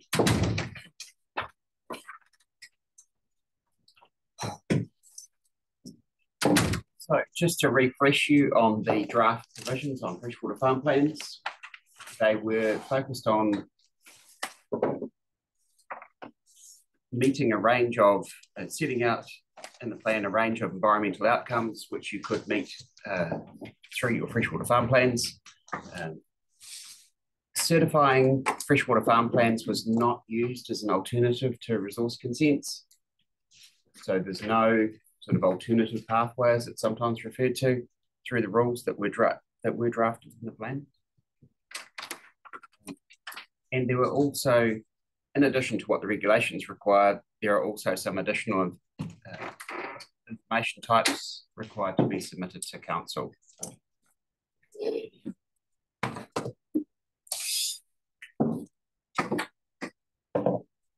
Feedback was quite strong towards wider use of freshwater farm plans for a range of activities. There was concern about some of the information that was being requested in the draft provisions. And there was quite a lot of emphasis on relying on them instead of rules or as an alternative to consent. We've given you some options there. One is essentially to maintain the draft framework that we had. The second is to add freshwater farm plans as an alternative to a number of permitted activity standards. For example, setback requirements for stock exclusion that may be able to be certified by a certifier that some other arrangement, lesser distances in some places and greater distances in others, might achieve effectively the same outcome. And that might be a way around getting a resource consent, would be to have that certified in a farm plan.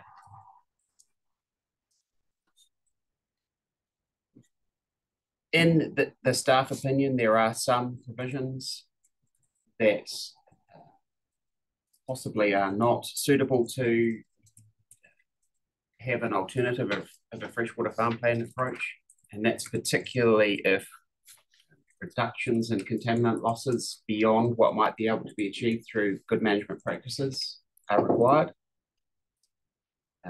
But your option 3 is that you could rely on freshwater farm plans to do that as well, but that is in our view, a riskier pathway. In all of this, we have suggested that there needs to be in the plan, if these freshwater farm plans are going to be used as that alternative pathway to getting a resource consent, then there needs to be a structured process around that, so that there's some certainty for all parties. Thank you, Matthew. Questions? Okay. I presume at the moment, say, water allocation would be one that could be that would be in farm plans at the moment, but it could in time, potentially. Just what other, I mean, I believe in freshwater farm plans as being a really good alternative pathway for a wide number of things. It'd be almost easier to say, what are the other ones that you wouldn't see going in there? I think we need to have some certainty about what you wouldn't have in there. There are a few things that, in my view, you couldn't have in a freshwater farm plan, and that one of the first things would be anything that's off-site. So a freshwater farm plan applies to a property. So if there was something that was occurring adjacent to it, whether it's, for example, a water take, possibly couldn't be managed through a freshwater farm plan, which applied only to a property, or a gravel extraction from a nearby river, something like that, I think. So it's got to be something that's occurring within the property. If it's gravel extraction in the river, on the property, where it isn't a Lynn's stream, or if the stream is in the property, would it be included? That might be a possibility, but I'm just sort of setting out some parameters for some things that, in response to your question. The second thing is that, by my understanding, freshwater farm plans are strongly oriented towards good management practices and improving on-farm performance. So if there are things that are going to be required through the plan that go beyond that, whether it's specific reductions in nutrient losses, for example, if they're beyond good management practice plus might be difficult to achieve through a certification process.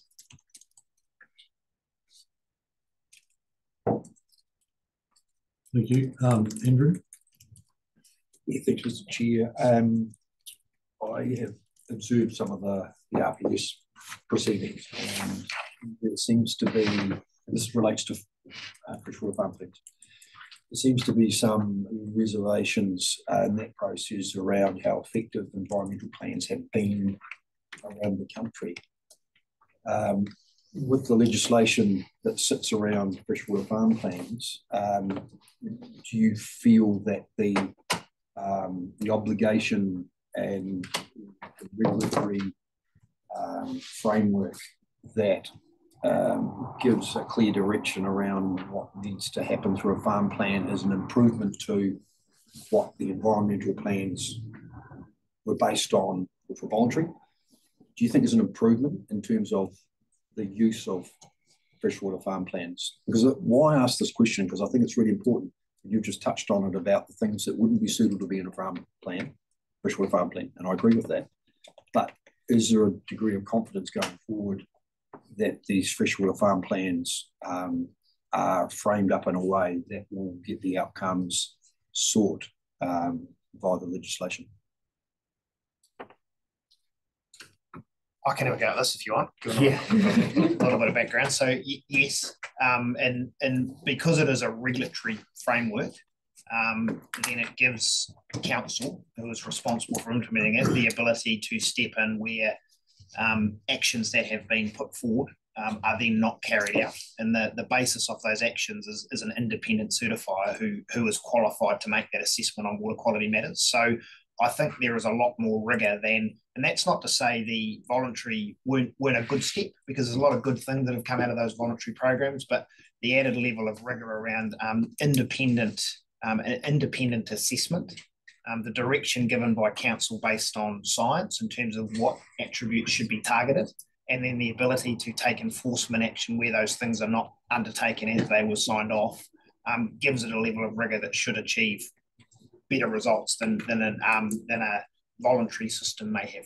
Cool. And to follow on for a question around the way the legislation is framed up about a freshwater farm plan must have regard to the catchment context, challenges, values.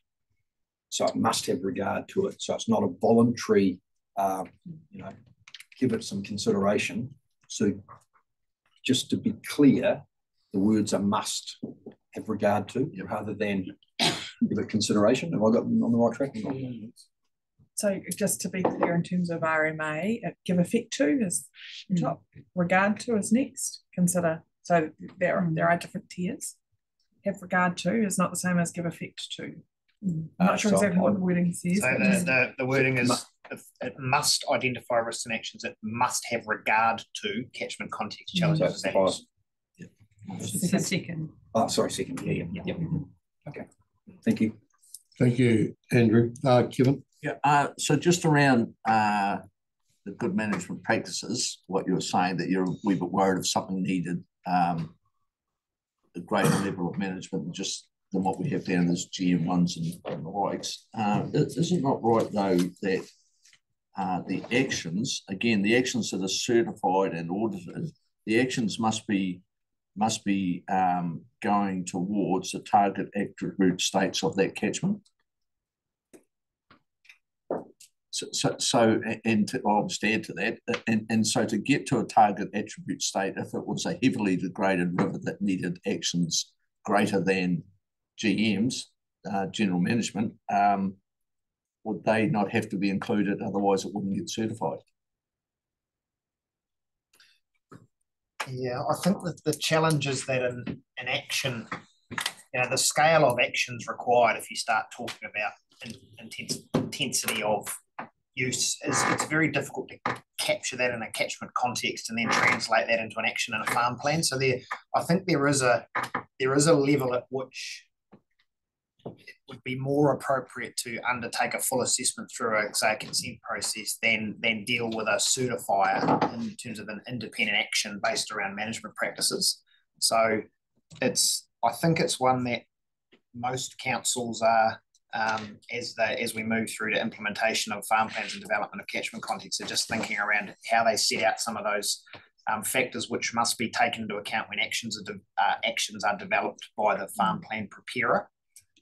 So it probably doesn't answer your question directly, Kevin, but my sense through development of the legislation with the ministry and with the various people that were involved in giving feedback is that they didn't see them as a tool to manage some of those higher order issues. That was the conversation around the table at the time. Well, well, that's certainly not what's being portrayed now. Because you're sort of picking winners. Like we're looking, my farm plan, which I won't be doing one, is I've got to have actions in there that is showing that I am going to my target attribute states of my river.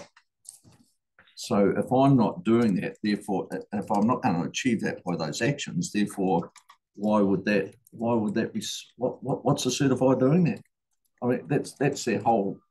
That's the point of having the certified there. It's not my plan. It's actually, well, it is my plan, but it's actually certified that is actually going to achieve the goals of that catchment. So I think one of the challenges we have is we know GMPs and GMP plus and plus and whatever give us direction of travel, but they don't necessarily, we don't know how far they'll take us, and that's been some of the consistent messaging from us. So I hear your point that the actions, like there's no point having a whole lot of actions that address phosphorus if your issues E. coli. You want actions that address E. coli because that's your issue and whatever your catchment is. So the certifier will be looking for those types of actions, but it's not necessarily saying that that means you'll necessarily get to where you're going the right direction. But whether you get there might be a different question. So these certifiers that are being nationally trained, I'm not disagreeing with the same, but I mean that are being nationally trained, and this is around freshwater management, freshwater improvement. Surely that is the whole point of, so otherwise why are they coming on the farm? So the absolutely point is this action going to reduce whatever contaminant of concern I have? Yes or no? If it's yes, that's great. But that doesn't necessarily mean that we'll get there. Our modelling has showed that the GMP plus takes us some way, but we've always been really clear that we need to go more. And so the freshwater farm plans are a really important first step, but they won't necessarily deliver us the end results, whatever the end destination looks like.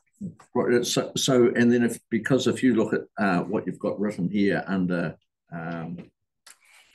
2 and 3, and add a structured process for freshwater farm plan certifiers that sets out what certifiers need to consider and a power to revoke certification if there are material deficiencies in certification. So if we're lining up a plan that has got to meet my target attribute states, and we're not actually doing that, and I would say again, that is going to evolve over time because most catchments have got between now, so North Otago, we're the 2050 to meet all our target attribute states, and there'll be interim places in between. So I would think that those actions would be heading in that direction. And if we saw, it'd be no different to what ORC would be doing on a consent process, that if we saw that those weren't meeting the required outcomes, those would be adjusted at certain stages. So I guess an individual farm plan can't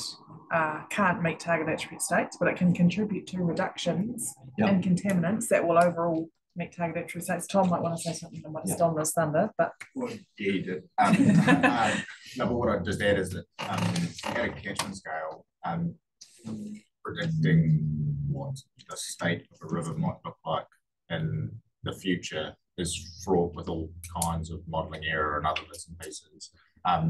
And so we have a reasonably, we can estimate it, we can make predictions, but they do come with a significant level of error. But Anita's exactly right in that the farm planning framework will, and a certifier will be able to say that those actions are contributing to achieving a target attribute state, but they won't be able to give a level of precision that gets you to a space where you can be confident that you have provided exactly what's required to get to a future target attribute state. It's just impossible to do. So I think it's just a bit looser. The way that framework will run will just be a little bit looser than what you're talking about. Yeah, but so the counter to that is your consent is only based on a property, isn't it? So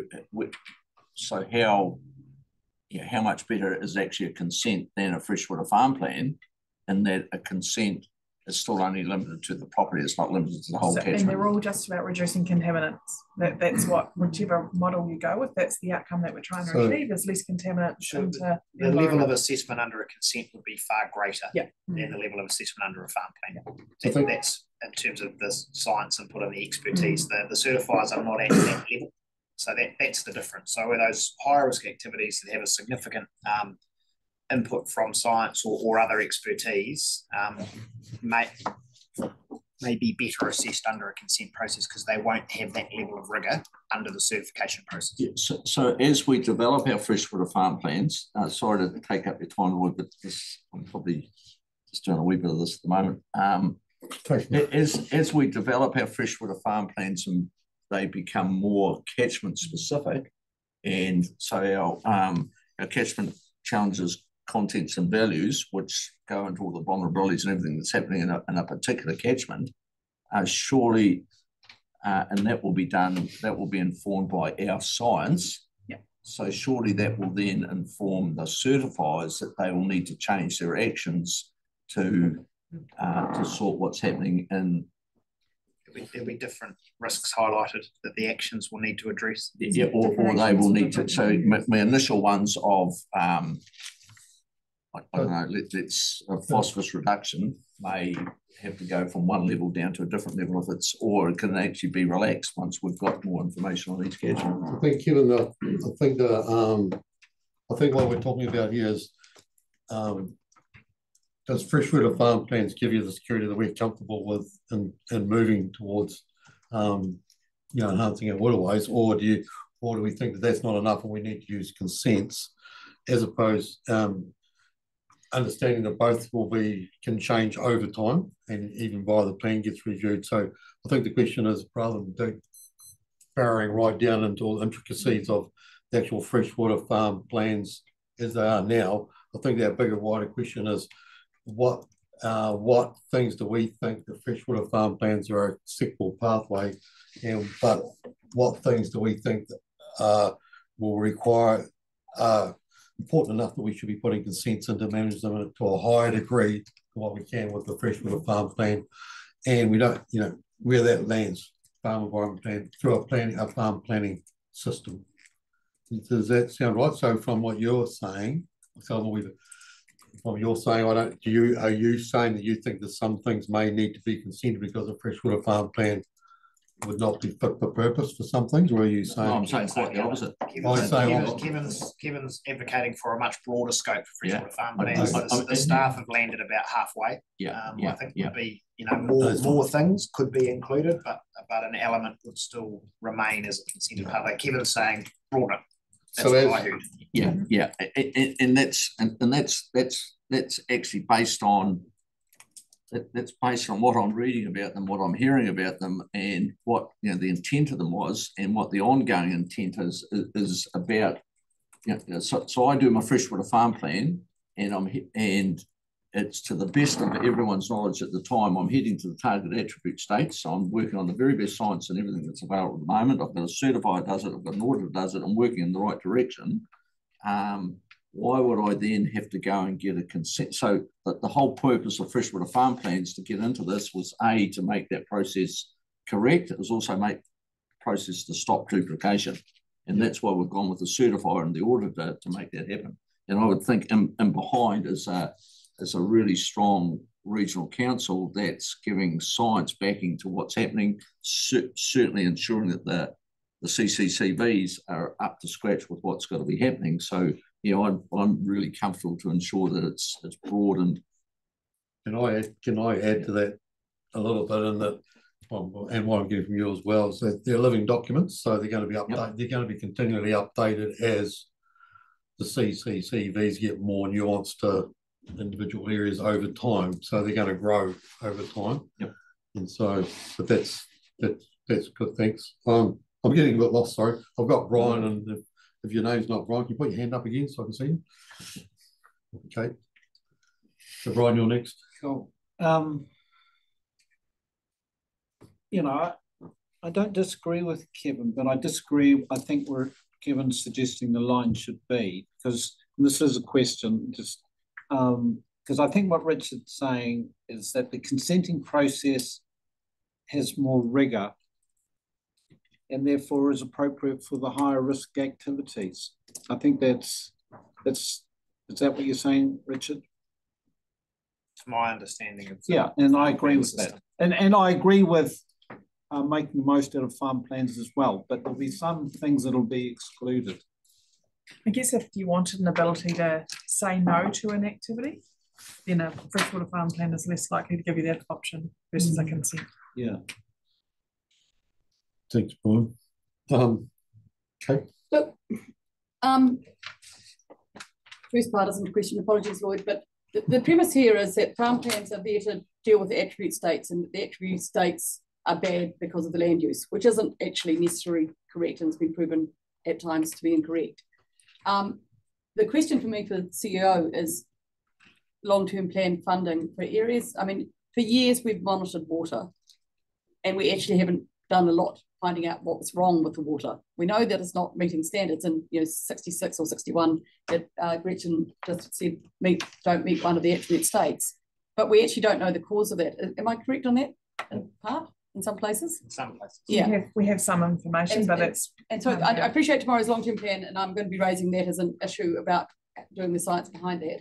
But the other part of it is I can't see the risk matrix here that gives an idea or an inclination of where you would do an RMA consent as opposed to a farm plan. And for me, we've done a really bland, and look, I'm not blaming you because I think it's a timing issue. We've done, you know, well, dairy we haven't done quite blandly right across, but I think there's suggestions that we should.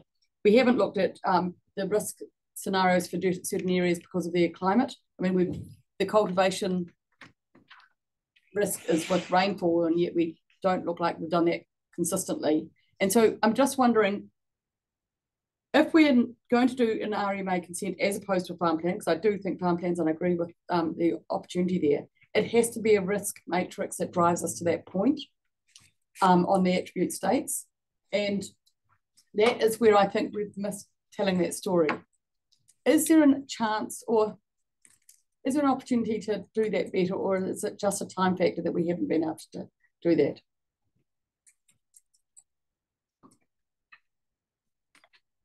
I can answer that one by saying yes, there is that ability to do a risk type matrix and portray that quite visually. We've done part of that already because of the way that we're looking at different issues in each of the FMUs and which responses might be required in different places. So we're partway down that track with the work that we're doing behind the scenes anyway. Right. We're having some discussion as we go down through further rows of this table about different activities, and as I said earlier, we can test some of these ideas about whether a freshwater farm plan might work for some of those activities or not, and what you want to achieve out of it. And I would sum up by saying that this is very much a risk spectrum for this kind of approach, and we're suggesting to you that going towards option 3 is a riskier approach in terms of actually being able to achieve the outcomes that you want to achieve. There is less certainty in there, but it is not impossible. We possibly could draft something up that would do it, but it is riskier. That's all I'm saying. So the subsequent question to that is, my frustration, and I did do a submission on this, is that the freshwater farm plans, absolutely water is important, but if I go down to an area like Catlins where biodiversity is equally important, and you're just going down, we're not looking at social capital or the resources and what the balance may be to the other risks other than fresh water in an area. I'm presuming from this, but it is a question.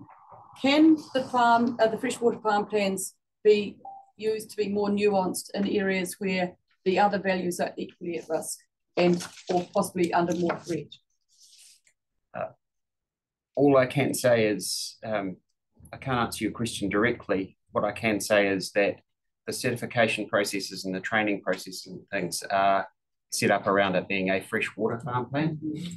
So whether there are other bolt-on things, it would then be relevant to the capabilities of the people preparing plans and the certifiers as to whether they can deal with those things or not. But at this stage, they are freshwater farm plans, and that's what we're playing with.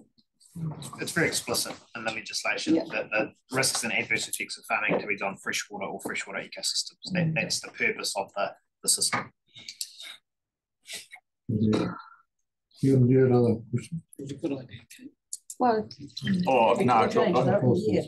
I think we're absolutely,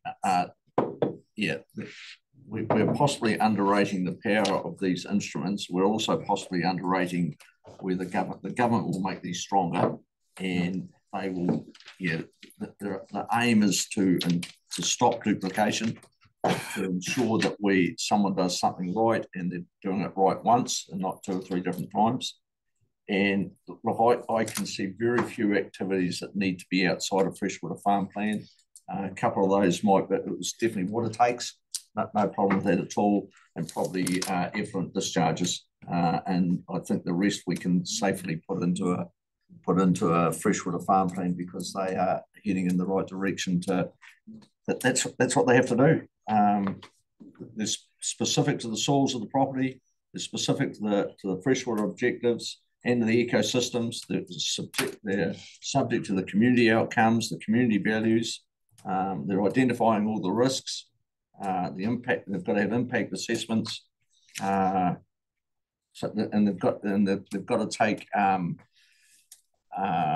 They've got to consider the existing resources that are resource consents that are already on the property, which will be the water takes and the like. So, yeah, I would be very reluctant to, other than those two that I've mentioned, and I'd probably in time, effluent discharges may even be able to be put in your freshwater plan, because they've got to be done. They've got to be done to comply with what's happening in freshwater anyway. But at this stage, it probably is a step too far. But I can't see any other ones that would have an issue, really. Thanks, Kevin. Tim? Yeah, we'll just stay with, if you've got questions just for a little bit, then we'll... Was that a question? Yeah. I'm just trying to... If there's any more questions, just get them out now. Now's the time to ask. I'm trying to summarise this discussion in order to give me some sort of guidance as to what option up there avoids duplication but maintains the best environmental outcome. That's what I'm asking. Which option is giving us that? We would suggest two, and that using these for a range of permitted activity standards, but not necessarily situations where more is required in terms of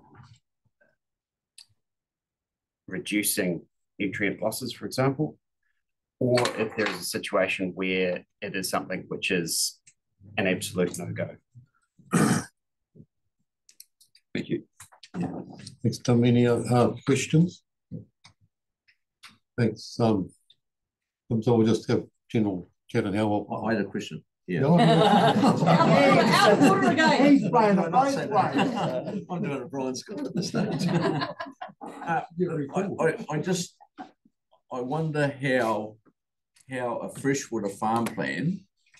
So I'm running techno bull beef, right, and I'm just wondering how that my effluent losses, my nutrient losses can't be sorted out through my freshwater farm plan.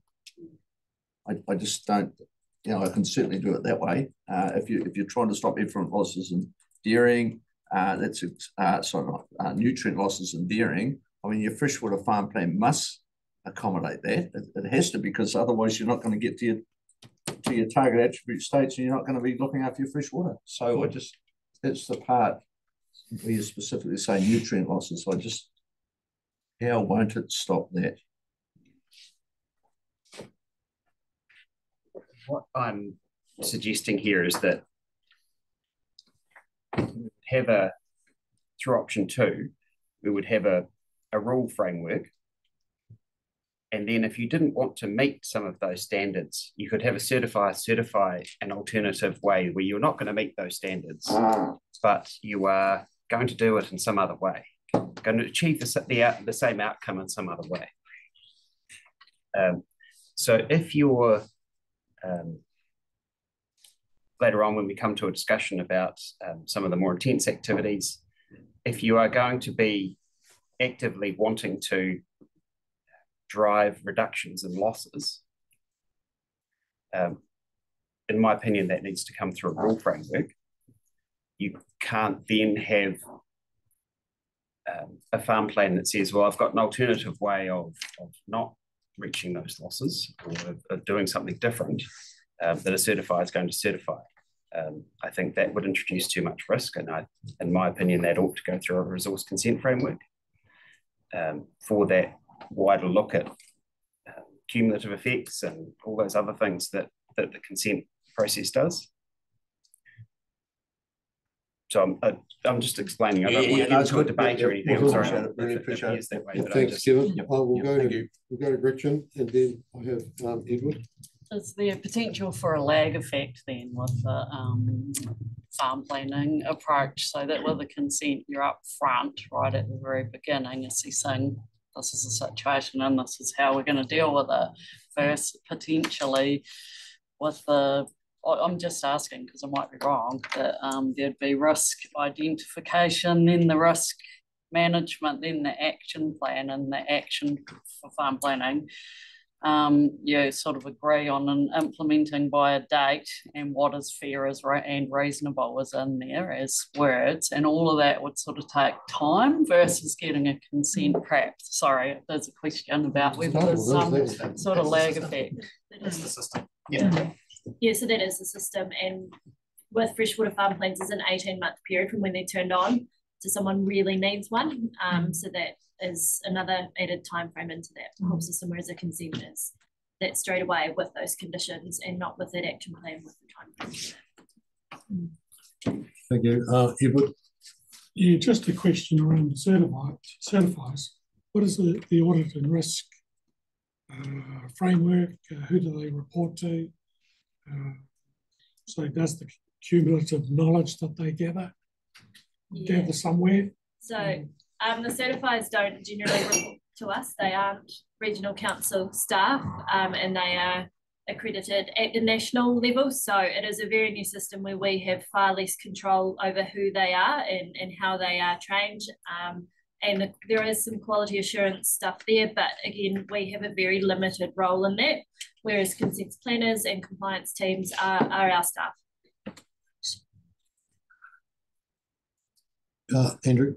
So this is, are we moved on to? We're moving on. We've mixed up a little bit. So we're moving on now to more about options. Yeah. I'm of a view at this point, we should be focused on option 3. However, I accept that there probably needs to be a greater lens across what activities wouldn't be suitable to be in a freshwater farm plan. So I'd like to see a bit more work done there, because I think right at this point, I feel the discussion, particularly from the experts around the table, is that I think we need to give this a chance. And I think we need to maximise the potential of a freshwater farm plan.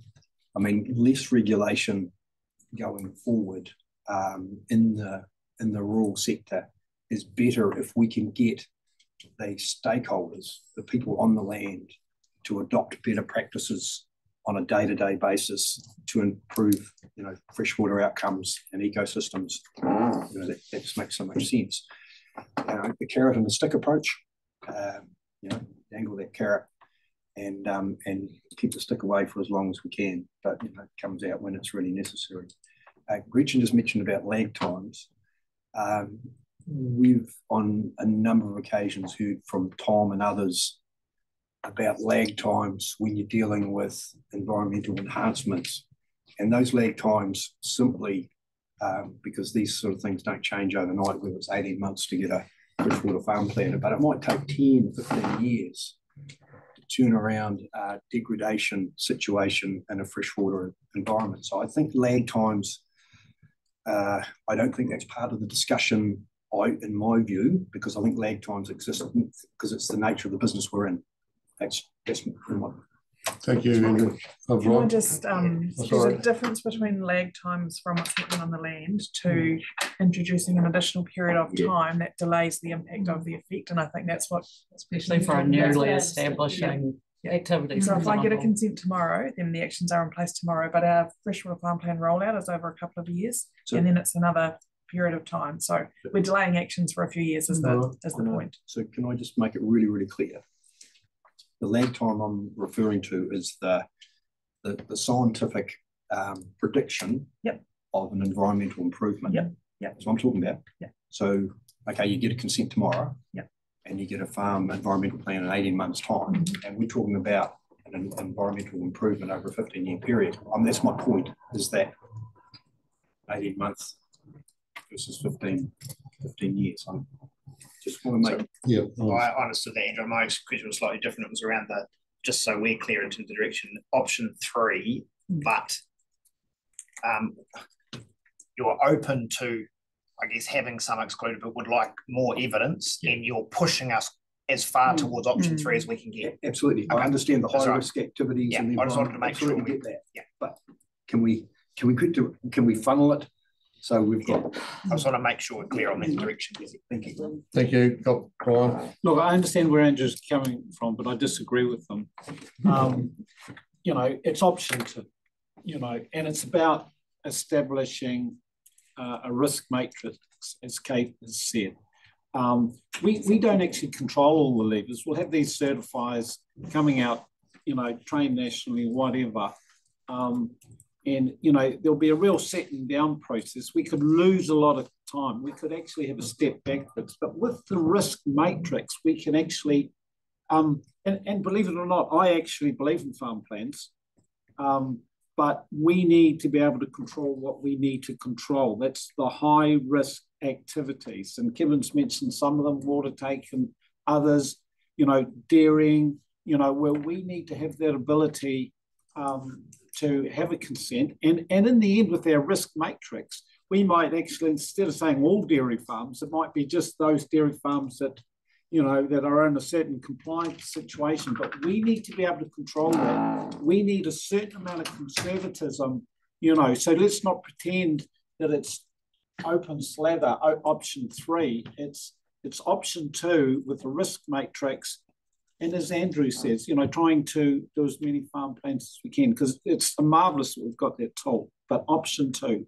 Thank you, Brian. Gary. Gary. Falling off. I'm with Andrew as close as possible to option 3 as we can. I think with some actual practical application into the varying issues we'll look to cover, we will find ways to fit them within that one framework. There may be totally open to there being circumstances where they will fall outside of that, but if our lens is towards the more we can do in that one sector, I think the better. The example raised around water takes that are off property, I can't think of any that wouldn't be covered by an easement. And I would have thought the expectation of your own farm plan, if you have a water take off property onto another property or in another area, it'll be protected by an easement that you will then look to manage under your farm plan because you have access, you have legal access to that point. It will also fall under someone else's farm plan because that they may encompass it. It'll depend on the situation. But I'd imagine most land is going to fall under a farm plan of some description. And yeah, so I mean, I think this one too, central government seem very supportive of farm plans and enhancing that process. And I think there will be some national direction that may look to push this further. So thanks, Gary. So you're basically option 3 and right, as much as possible right up to including water takes, what should I say, water take management. So just to be clear, freshwater farm plans are water quality focused. So the scope is water. Yeah, but that's fine, Gary. Thank you. Sorry, I'm sorry. Elliot? Was there someone else? Okay.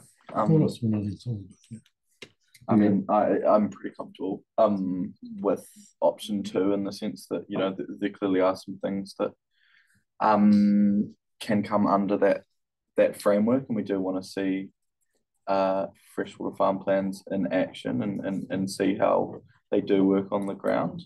But yeah, I'd much prefer to be cautious in that space, and I think we can be dynamic and adaptive when we see them in action. You know, if they're working really, really well, maybe we could add some more activities under that framework. And if they're not working as well, you know, we can restrict them more and make those activities put those back in the current draft framework. But as it stands, you know, I'd want to be cautious with these currently. Well, thank you, Elliot. Anybody else? I'll just Alexa? support Elliot's argument. I actually get where Gary and Andrew are coming from, but I think a precautionary approach is better. It's very hard to call back stuff if things go wrong, and there's too much risk involved in option 3 for my liking. So I'd like to get going with option 2. I think Tim, do you have your hand up, Tim? Oh, look, I support that view too. It's you know, the risk is there still, and option 2 does actually take into account the value of farm plans as well. So I'm certainly sitting there, option 2. Thanks, Tim. Christian? I think people are generally actually saying the same thing, that two's a tick, yep.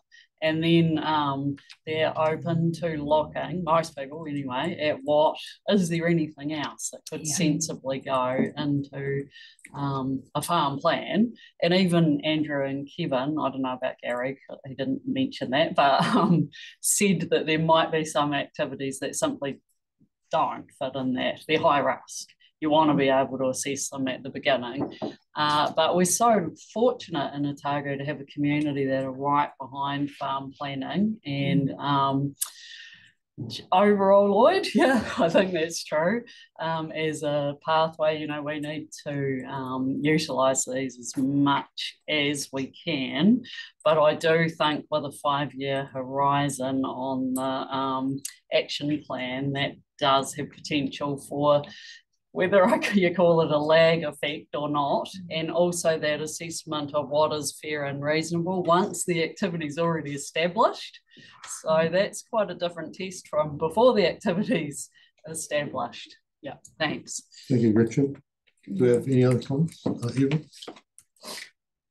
Yeah, look, I support freshwater plans, and I think they're important in terms of assisting activities on land to reduce risk to freshwater.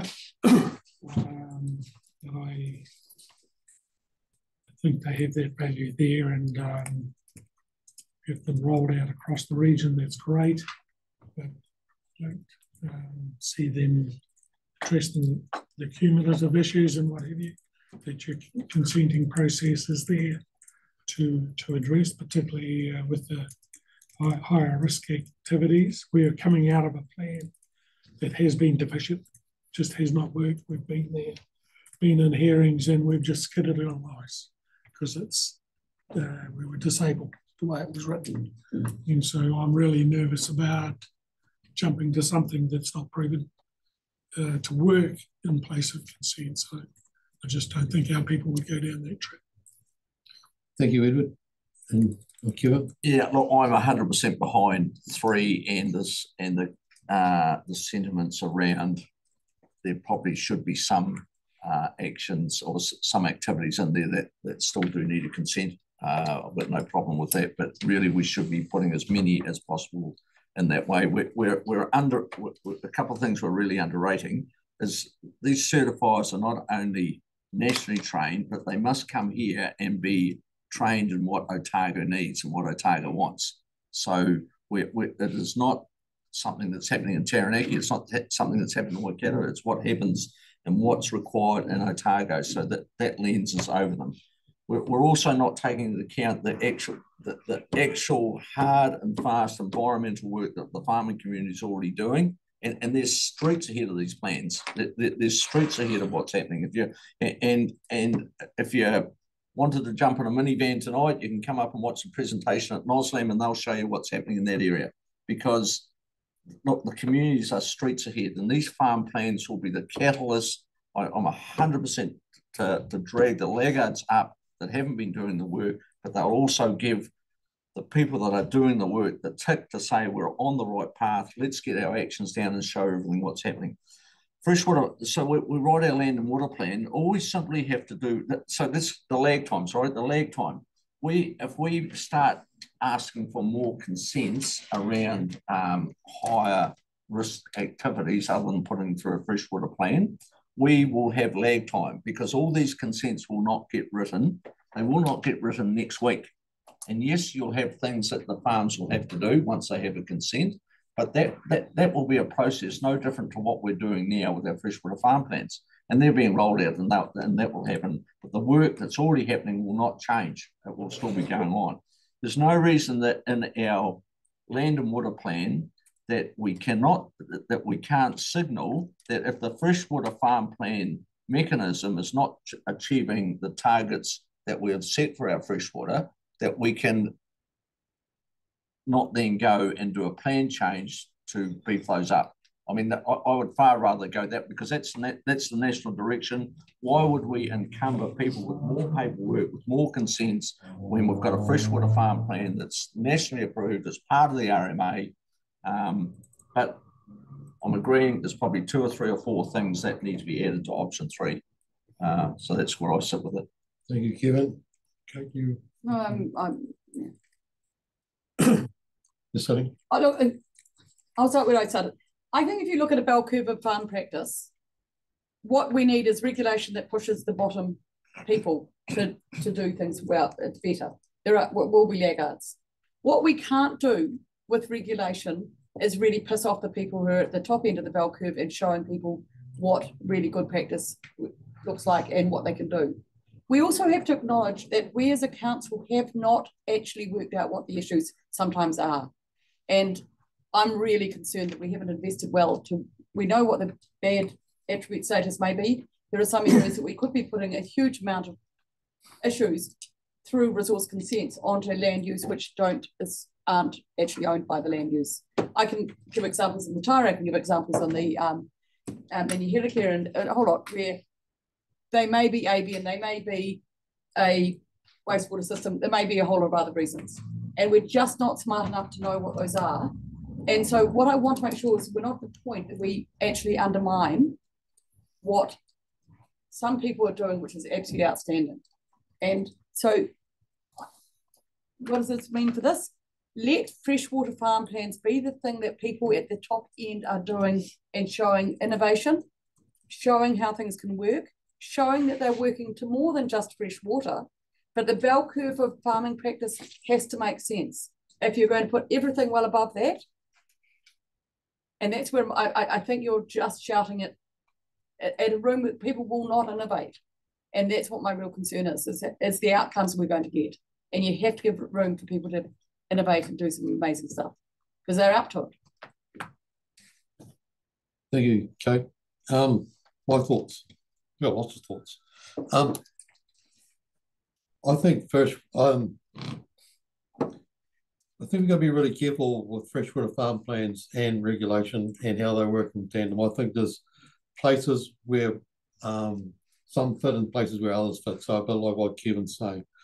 I think there are some things where you need to have a consenting process because they're like the solid wall type stuff.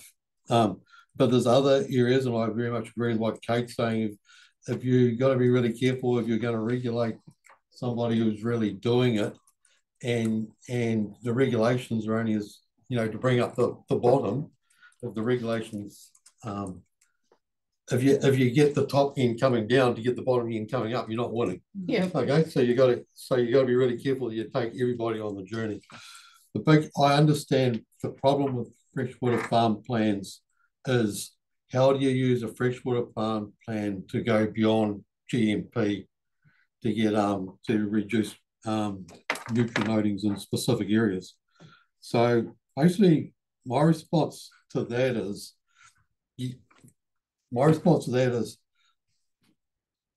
key thing with a farm, if it's a freshwater farm plan, which is there now, where it's an environment farm plan or whatever plan, the key thing is that it's certified and it's audited and the certifier is audited. So it still has like the regulatory function, so you actually can see how things are being done. So on a freshwater farm plan, if you're going to have if it's set up correctly, where it's set up, it's aspirational towards the catchment values and context, which will get more nuanced over time. And then you've got your certifiers coming in there certifying and it's being audited. You're going to actually be on everybody's farm and you're going to know that everybody's doing something. You put in a regulation, you're not going to know whether it's happening or not. It's just a regulation. And most of the time, people in that area just carry on doing what they're doing. So at the end of the day, all you're going to do is demoralize the good ones, and the ones that you're after you're going to actually have to invest really heavily to actually go and follow them up to get change. If you say that we need consent so that we can reduce our nutrient loadings on change. Well, my response to that is sort of lots of things. What makes us think that we know better than the team of certifiers out there in the plan? We can be wrong. We can overreach, go too far, go beyond what's required. We don't know what's happening on farm, where it's heading. We know that we're getting improvements. and we know there's lags, it's all happening. So we may be jumping in with stuff that we to do before it's needed. I truly believe that in the end of the day, the best way to get over allocated catchments down will be via market expectations and neighbour expectations. Because as you go on and get the cordial going within areas, the market expectations, the expectations of the markets is the one that's going to drive it through. And then it's the expectation that your neighbour wants you to be good so that you can work together tandem to get your returns. And that is starting to show through now, because we're talking about doing, introducing stuff which is getting introduced as we speak today. FAP plus, there's all sorts of environmental stuff going on as part of farm business as usual. And so we need to actually embrace and encourage it to take it to the next level. I think, but having said that, I do believe where we have got over allocated areas, one of my big beefs, that we don't continue over allocating it by allowing people just to come in and set up shop and over allocate the over allocations. So we do have to have some baseline rules, and we need to have those ones that it's like, your intensification rule per se. You need to have those types of ones where you say, this area is over allocated for dairy farming. We don't want any more in this area, and just be upfront about it. Because I don't think because we're talking about trying to reduce, allocation. I don't think we're being upfront saying that area is over allocated, particularly if we go on an FMU basis where you've got massive differences of farming systems from one end to the other. We're not going out there with an honest mouth saying that area is over allocated. You've got to reduce half a cow to the hectare across that FMU. Make a difference, because I don't think we'd be prepared to go to that stage. Because how can you manage it and how it's going to work out? So you actually have to work with you. That's your aim, but you have to be cunning about how you get to your aim. So over allocation over time, stop it incurring and getting worse, and then over time, it's going to come back to an equilibrium. And we need to be thinking ahead of time. We got to be thinking ahead of time what the next thing is that these areas are going to change into, and what those things are going to have impact on the environment. So I think it's really important. I do think there's some areas, so I'm very much option 3, but with add-ons from option 2, where we need it, and we need to have baselines that get the bottom ones to move up, but don't really brass off the top ones. And then we need to have a planning mechanism to actually move the whole lot going forward over time, so that we can get through, if we do it properly, we can get on the ground change on every farm. So that's where my thoughts are. Thank you. Any other comments? Got some direction there? Pretty much use farm plans where you can, and there'll be places where we need regulations as well. So I guess we move on to the next thing, which is dairy support. Dairy support. Which is the next page. The easy stuff this morning. Again, just a quick identification of how you might want to think about the next 3 rows in the table. They are one's on the overall consenting for dairy and dairy support. Second is about stocking rate threshold, and the third is about a fertiliser threshold. It's my suggestion to you that we deal with this as a group, because it's all kind of they're quite interrelated, but very much in your hands there. Questions? I've got a question. Could you please define dairy support?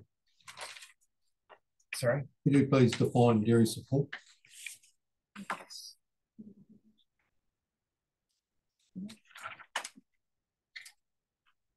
What's the difference between dairy support and beef? Is it what? Yeah. Oh, We have been looking to use the definitions in the National Environmental Standard for Freshwater, and dairy support in their is cattle that are farmed for producing milk but are not being milked, for example, because they are heifers or have been dried off and are grazed on land that is not grazed by dairy cattle. So that means not on the milking platform.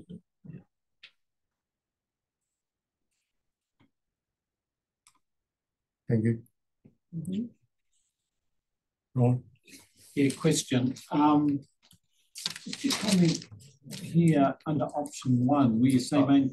Are we dealing with them? Sorry, are we dealing with them together or separately? That was the first question. I can run through them all three just quite quickly, and then we can have a discussion, or you can deal with them one by one.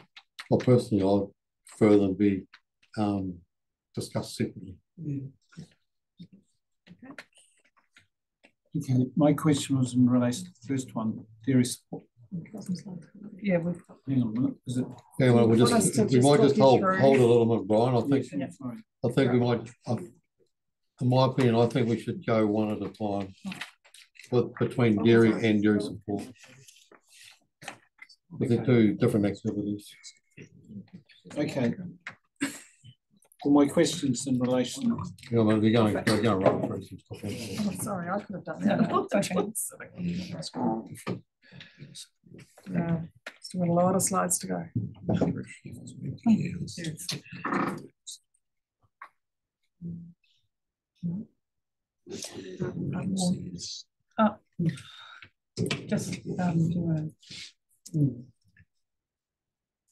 Can I just clarify something that you said just a minute ago about the dairy support? So if I was, so I'm a beef fattener, and I go to the yards and buy, or anywhere onto the farm and buy 100 Frisian cows that have just come off milking, and I take them home and fatten them and send them to the works. I wouldn't be defined as dairy support, would I? You wouldn't. Because they're not going to be milked again. This definition starts with means cattle farmed for producing milk. Is the definition of dairy cattle, and so if they're not being farmed for producing milk, then no, they wouldn't fit under the definition.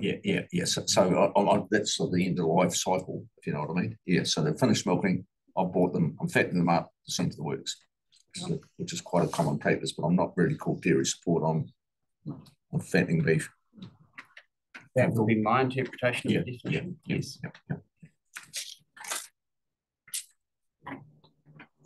So just a quick summary here. The draft provisions had a consent required for both dairy farming and dairy support. Controlled activity status for dairy farming, and with a range of conditions and controls, and if that wasn't met, then they were discretionary activities. The two primary ones of those for dairy farming related to a stocking rate, which is the next row, and nitrogen inputs in terms of fertilizer use, and the dairy support one also had that fertilizer use. So this first bit is about consenting requirements, quite a lot of feedback on that. Easier to read there, and we've given you some different options there.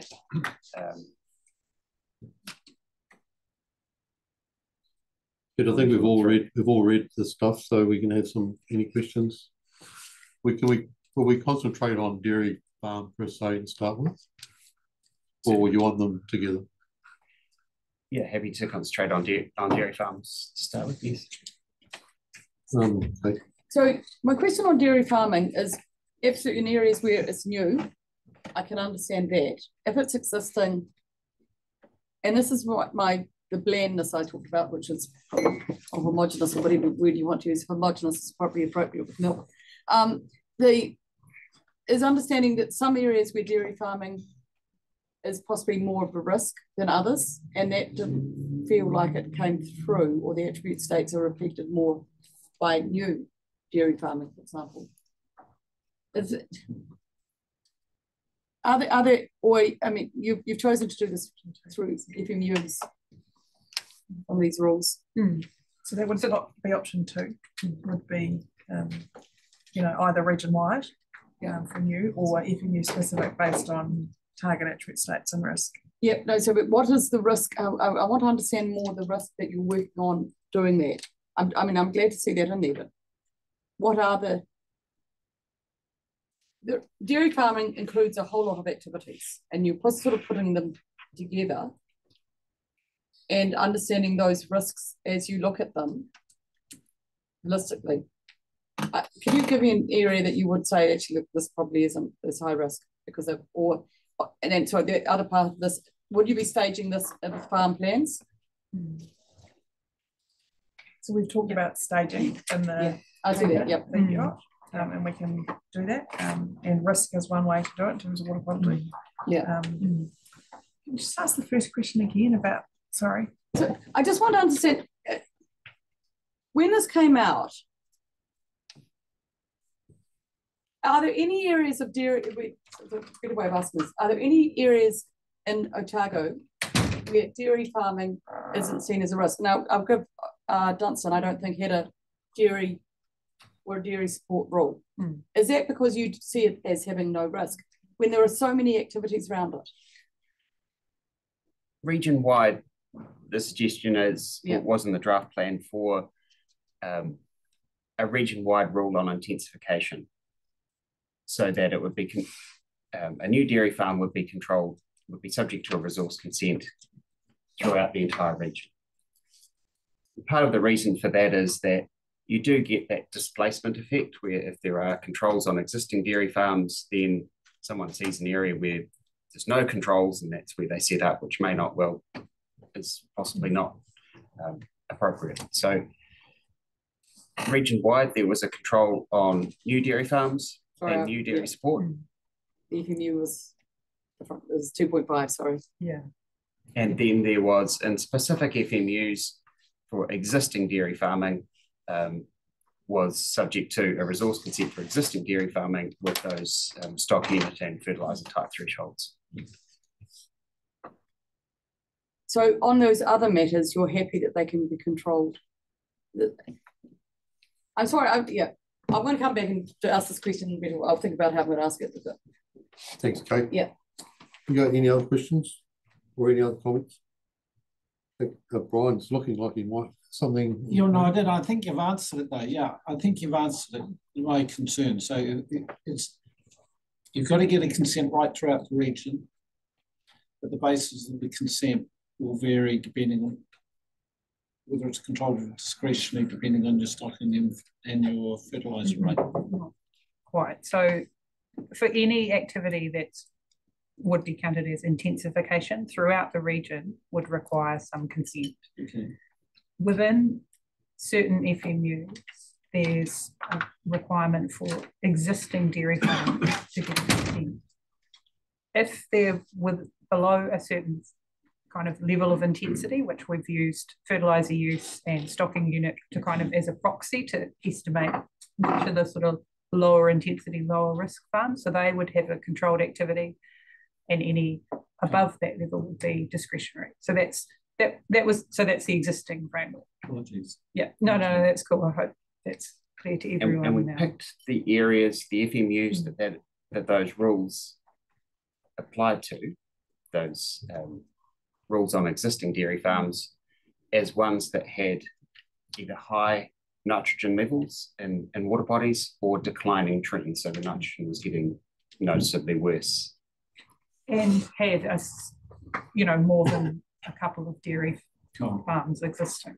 And answer, Kate, to the question I think you're asking, where there are not FMU specific rules requiring consents, then all of those activities that have the potential to have an impact on freshwater quality will have to be managed through a freshwater farm plan anyway.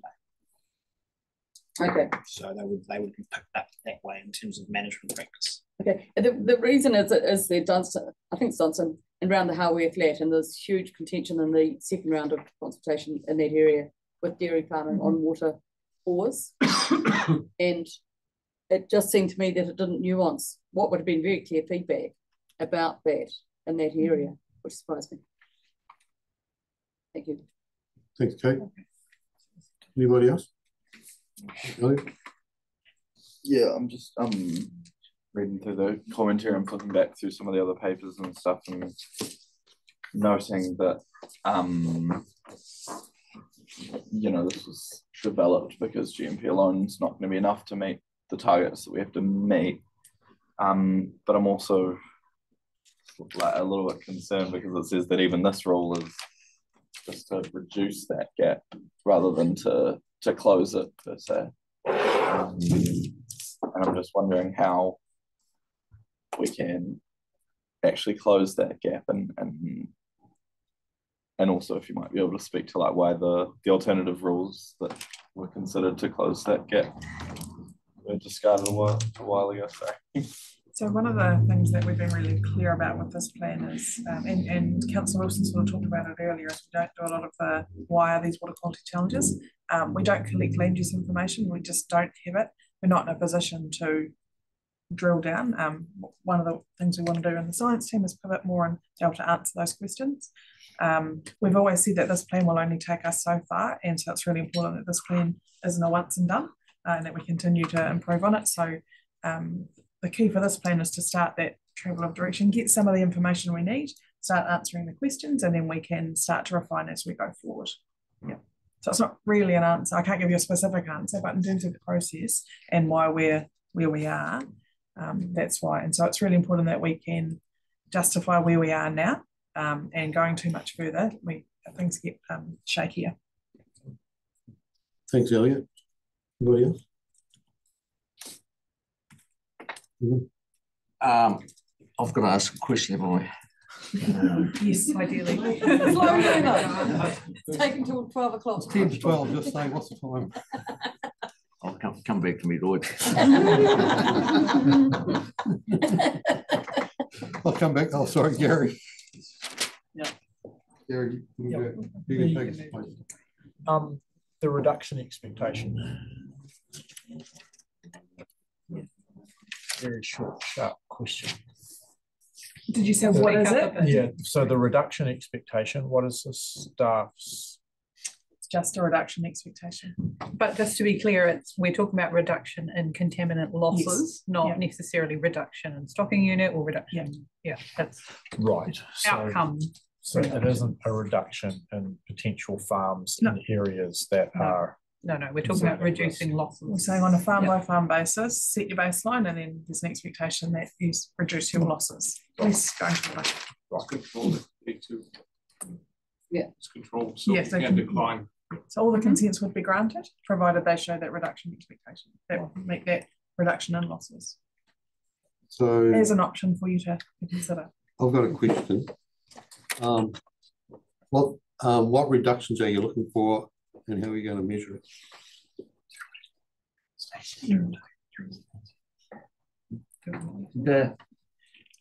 The plan sets out in its framework environmental outcomes, and then target attribute states, and then with the long-term interim target attribute states.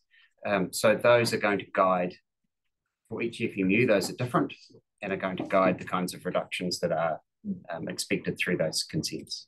No, sorry, all due respect. So when you're doing a consent, that's on a per farm basis. So what reductions on an individual farm are you going to target, and how are you going to measure? So how are you going to measure any reductions?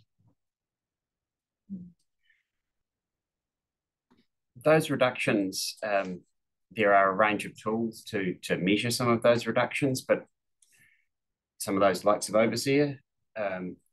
But in reality, there is also going to be a number of those that we can't measure as such, like sediment loss or E. coli loss, and that's where there are some understood and anticipated mitigations with reasonably known performance levels. Critical source area management, those kinds of things would all be set out for those other contaminants other than necessarily nitrogen.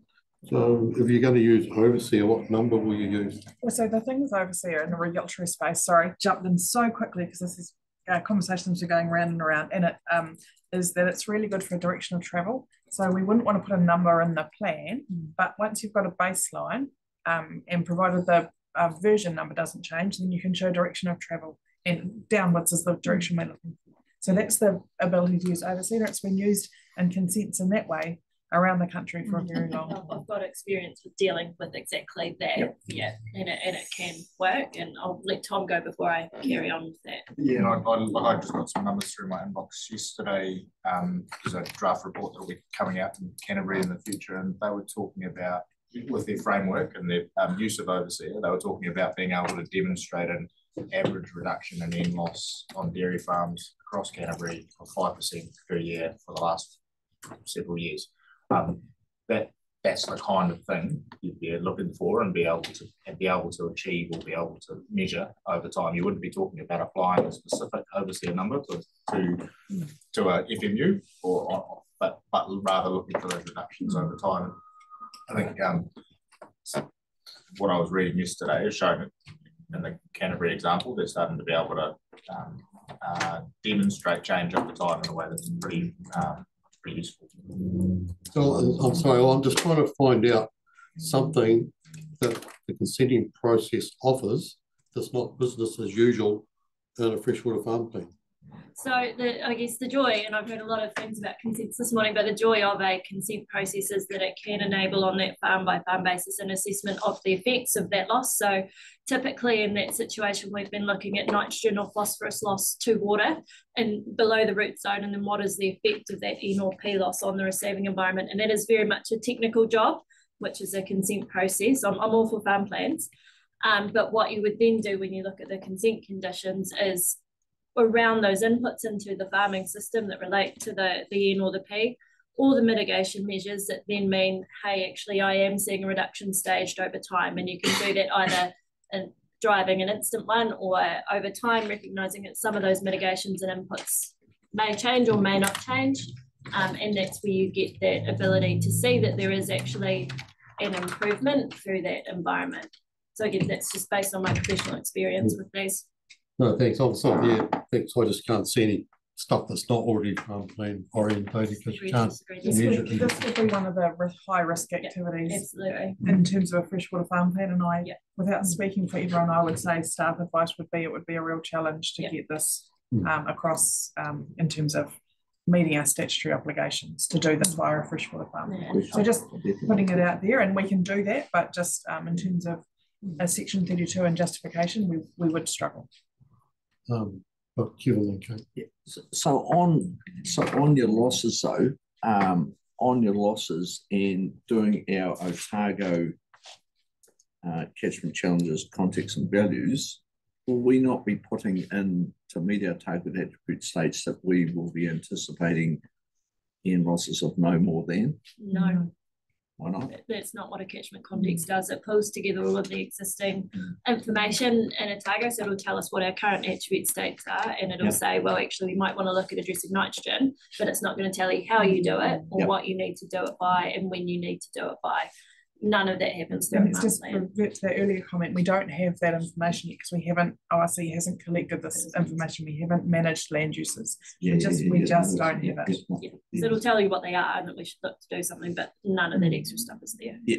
So will that not be the role then of the certifier to actually head the actions towards your target attribute states? They would have to know more than our science and consent team collectively to be able to do that, and they won't. Even though they'll be well trained and certified, that's not what their role is. So are the actions right to address the contaminant? Yes or no, but not anything else around those numbers. Thank you. Kate's got one relevant. Well, look, what I don't mind that, but I think there are some really good dairy farmers out there. Don't know who they are, but I'm sure Lloyd's one of them, or his son, or someone, Adam. But what I'm slightly concerned about is sheep farmers around. I think that's a very poor comment, Kate. No. Can I just finish the question? The question is, if I look at the bell curve, there are some really good dairy farmers who, if they're at the top of the bell curve, I'm not quite sure we'll get the reduction expectations you need. And so the grandparenting concern I have is just how you deal with this. So I wasn't, it's in that context of bell curve of dairy farmers. how you deal with ones that are well ahead of the game, have already got reductions and actually can't move much more. And the same question will come up with sheep. So that would be something that would be assessed through a consent process.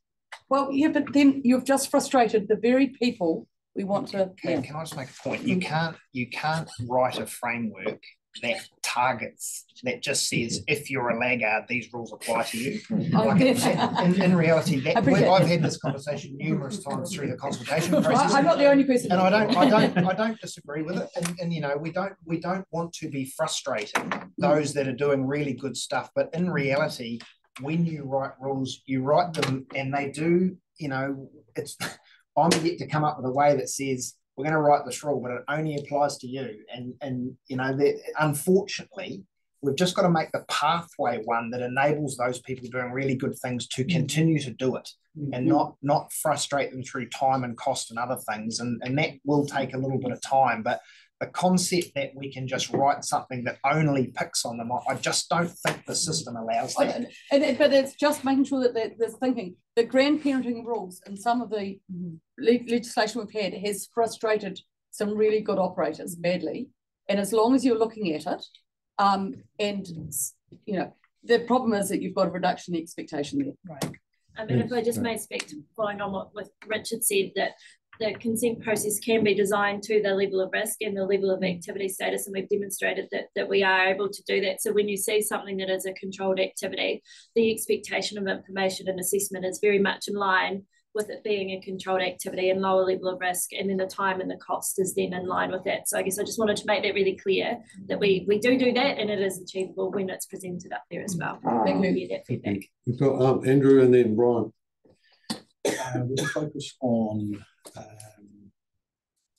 number 2, and then just thinking about existing dairy farming and dairy support activity.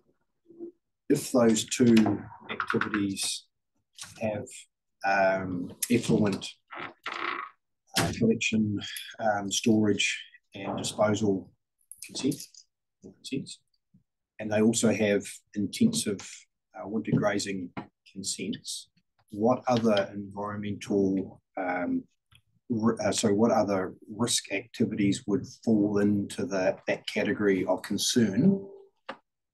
You're with me, I sense you are. Sorry to be a bit vague, because I put the hat on from less is more from a regulatory perspective. So I'm thinking all those existing activities, is there anything else that we need to be promoting for them to have better control of risk activities outside those 2? Yeah, I certainly think you've captured 2 of the riskiest parts of the activity that might have water quality impacts, and I think that's where that question is going. I think it's a good question for us to. So that would be my view when you have the summary, and I won't speak to you. Thanks, Andrew. That's what I was saying, I guess. Anybody? Oh, Brian, yeah, sorry. Yeah. So what's the difference between option 1 and option 3? Option 1's the existing one that has the region-wide rule and then the more detailed FMU specific provisions, and option 3 is just a controlled activity for everything. It'd be region-wide. So option 1's a subtle difference. Option 1's got nuances, and it had those. So you don't want to talk about the things as a package, but it had those 2 parameters that we got a lot of feedback on. We'll talk about those next, which is the stock cow units and N. Option 3 doesn't have any of that more detailed or differentiation in it. It's just a blanket rule across the region. Anybody else? I think Tom. I'm perhaps being a bit naive and looking at this pretty simply, but the dairy farming has the highest impact on our environment, and we need the strictest rules around it if we're going to make environmental improvements. But I'm not quite sure which option does that. Yeah. Option 1, possibly, I would say. Just do option 1. Yeah.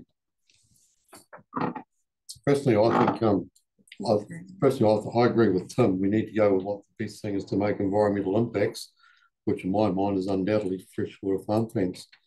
But that's probably not what we're discussing right now. My question is, because we're going to go on to your control type activities if we're going to that consenting one. I'm just wondering what is the difference between a control consent as opposed to a permitted activity? Permitted, you don't need a consent. So you're basically ticking the boxes, but don't need a piece of paper to say you've ticked the boxes. So you've got to have real clarity. So consent, a controlled activity can't be declined, but there is a consent process that enables us to impose conditions. And it makes the monitoring process far more transparent than the monitoring of permitted activity programs. And yeah, we don't, it would then relate to how we would monitor that permitted activity compliance and the effects of those activities, which we wouldn't have the same way that we do under a consenting framework. And also with upcoming repeal of the MBEA, our ability to monitor or cost recover for that permitted activity isn't going to be there in the same way. So yeah, there's some other fish hooks with that, just so you have all the information. Yeah, just what other controls would we use? I missed that. Will you give me an example of if you have a controlled consent, what other things might? Well, we haven't, I don't think we've drafted it on yet. We haven't drafted it up, but there might be some additional oversight of the freshwater farm plan, some additional, if you're looking at that consent reduction expectations, there might be some tracking through that farm environment plan and the reporting that might come in. So there's a range of things. We haven't drafted up exactly what that might look like, but there are some additional things that we'd love to put in there. And can I confirm we're just talking about dairy farms, not dairy support at this stage? It's unclear. I'm not clear whether you're talking about one or both. I just referenced before the paper that we've got in front of us, which is headed up exactly that dairy support. I assume that's what we're looking at. So I'll dairy support, because for me, dairy support is a completely different kettle of fish to a dairy farm. So, I just don't believe it can be linked together as one. So you have a dairy farm and you have a dairy support farm. Some dairy farms have dairy support on the farm with them, but a dairy support farm, I have a dairy support farm currently, maybe not much longer. But what's the difference between, often dairy supports are on a larger farm, so it might be 100 heifers on a 3,000 stock unit farm. So you got 100 heifers and 3,000 ewes and other stuff going on. So, that's I'd like to, what's the difference between having that to having 100 fattening beef and 3,000 ewes on the farm? Because that would be the predominant dairy support property. My property, I have dairy heifers on my property, but if you bring out a consent, I have 120, I can swap them tomorrow for 120 bulls. Okay, so I'm just saying, what is the intention? Because you got to be a bit careful, what happens, because of in my mind, that's exactly what will happen. So you got to decide, if there's a lot of farms that have got mixed. Okay. So I think it's completely different, because for me, and I'm just going to say completely upfront, if you are requiring consents for dairy support as per what you said, that is 100% dairy bashing. It's founded on nothing other than we're targeting the dairy farmers. Dairy farm consents, different story, because dairy farms is different. That's a farming system on one defined area of land. Dairy support moves around amongst all the other stuff at the same time, so you can't narrow it down. So I think you've got to be very careful that you don't link the two together, because they are not the same. So we're, again, just providing you drafting and direction based on what you've provided us, and we are happy to do something different. We just need that direction from you. So I guess I'm just really conscious that we need to have them, well, in my opinion, we need to not have it slip through and then without being duly talked about. I'd concur with that. I farm a rohi rather than NFMU, where there is no dairy farming, but there is dairy support. The problem with this, and Emma Moran, I think, talked about the feed budget.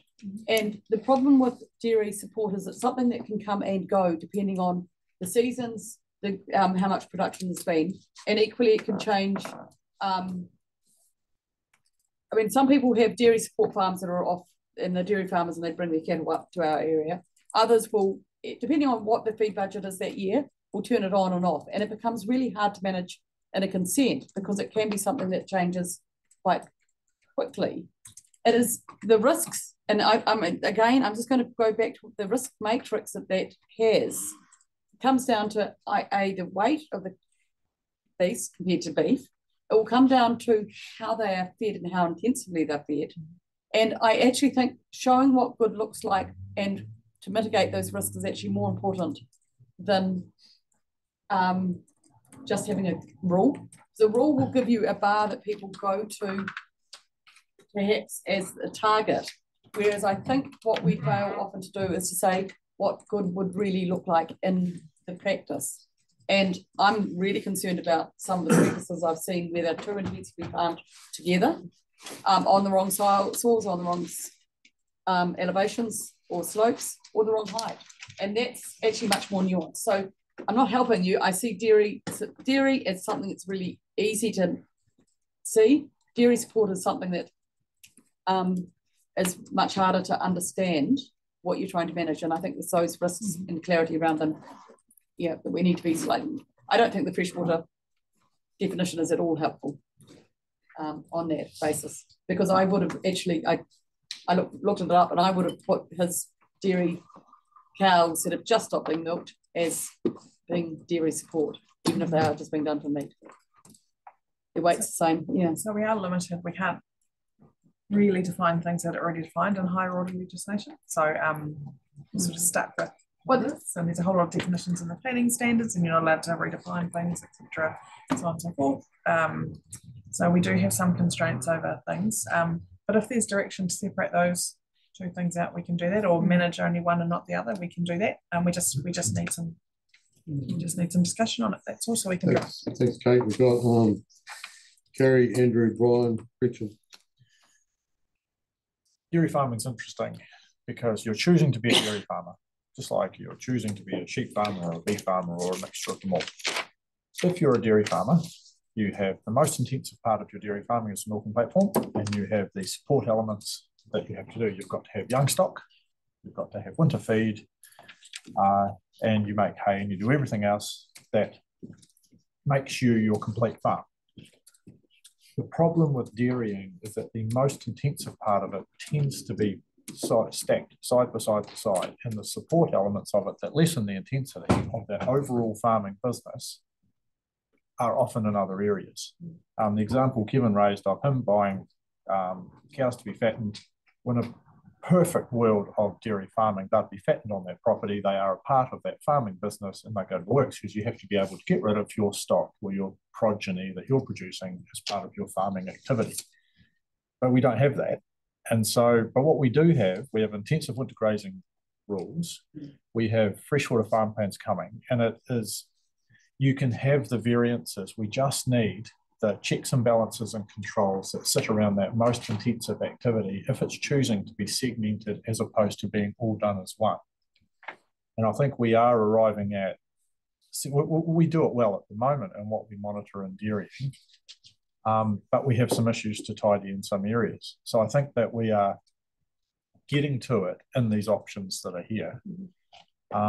Just a wee bit more to go. Thanks, Gary. Andrew? Probably not in too different a position to what Gary's just outlined, but why I wanted to speak was, I think, Louis, when you suggested that,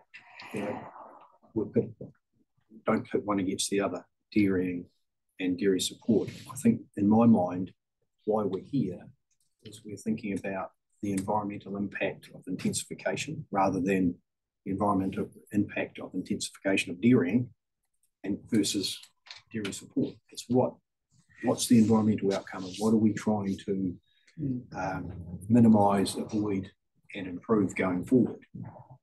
So that's where my focus is. And I get what you're saying, but I think it's the outcomes that we're looking at rather than what's actually creating the environmental challenge that we've got in front of us. Are you talking about going forward or existing as well? No, I come back to what I said before. I think that from my perspective, if we can introduce where we've got concern from environmental risk with existing activities of dairying and dairy support, beef that area up, excuse the pun, but and then certainly have consents for new dairy support and dairying activities. That's my position. I apologise. I said before I wasn't going to speak again. So no, you're good. You're about to speak. I've got Brian. We're still in question time, yeah. Oh, we're doing a bit of both, Brian. Okay. Well, okay. My question was, what is the technical reason that you did link them together? Surely it's not because the council's told us to.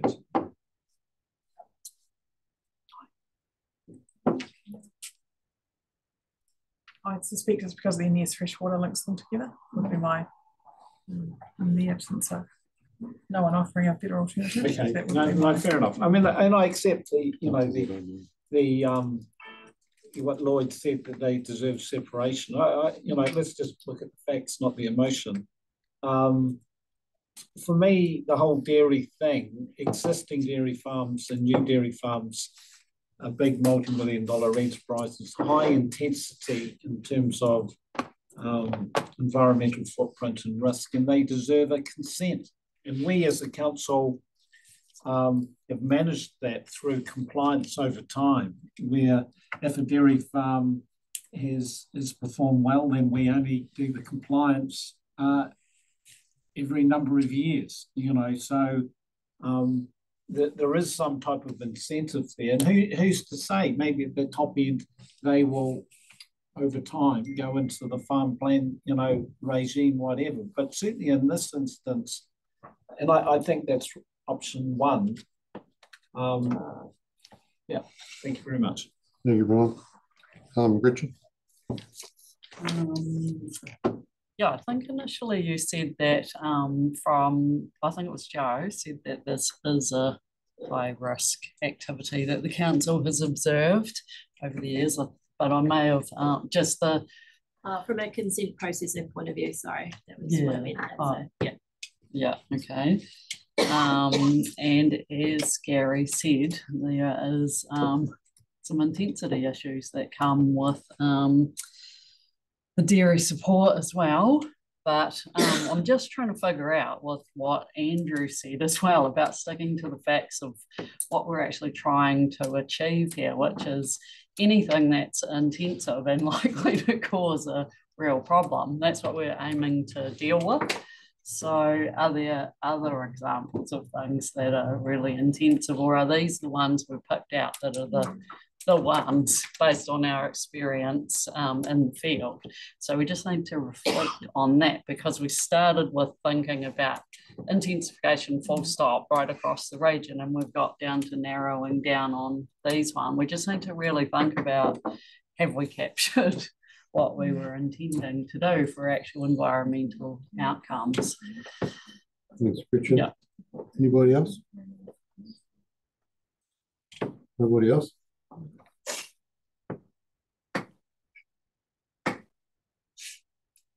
But basically, from my point of view, we're talking about this before we go on. I'm definitely not opposed to having a regulatory framework for dairy farms, because that's an individual thing. And I think, and at the end of the day, a dairy farm and when I was doing the feedbacks, I didn't get a lot of push. I didn't get massive pushback from dairy farms regarding that.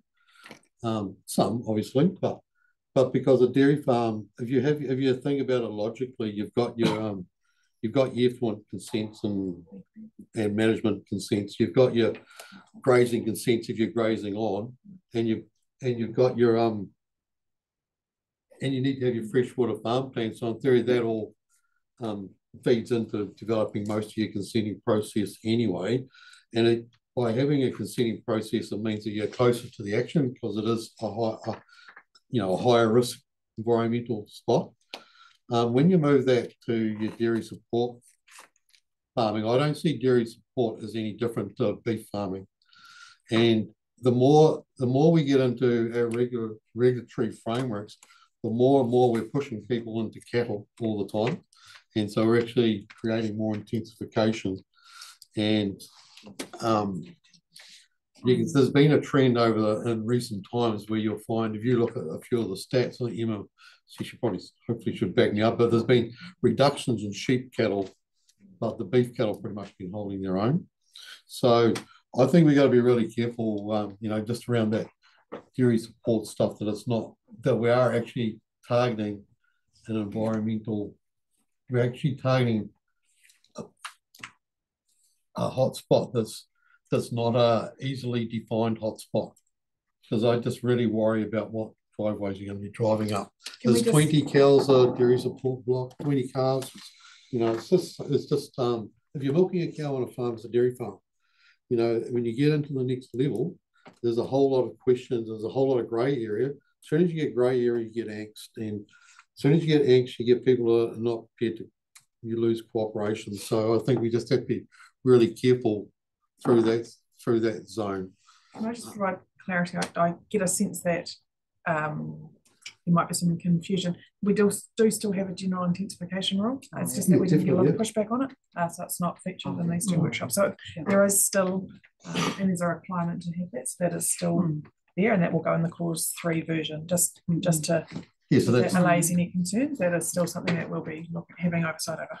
So that's already in there for any intensification already. So it's sort of like option 2, pretty much nearly covered around the dairy support side anyway. No, I don't think it covers dairy support. No, because we've got a specific rule, but I think because the intensification only applies to dairying, not dairy support. No, it doesn't. No, it comes to any activity. I think it's the way that we can clarify. We can clarify. Dairy farmland, and I think dairy farmland is not. That's right. We'll clarify that for you. Yeah, that'd be good. Thank you. Yep. So probably my other comment is, I think we need to really think about, we're going to have a control percent, because I still haven't quite got on the head whether you do have a permitted activity, but I'm more than, I think what you're going to discuss next is a diversion to actually what the outcome that we're wanting is really just we just really want to have a consenting process for dairy farming, so that we closer to the action and the monitoring and stuff. And what was one? Sorry. So that's pretty much where I'm at. Thanks, Kevin.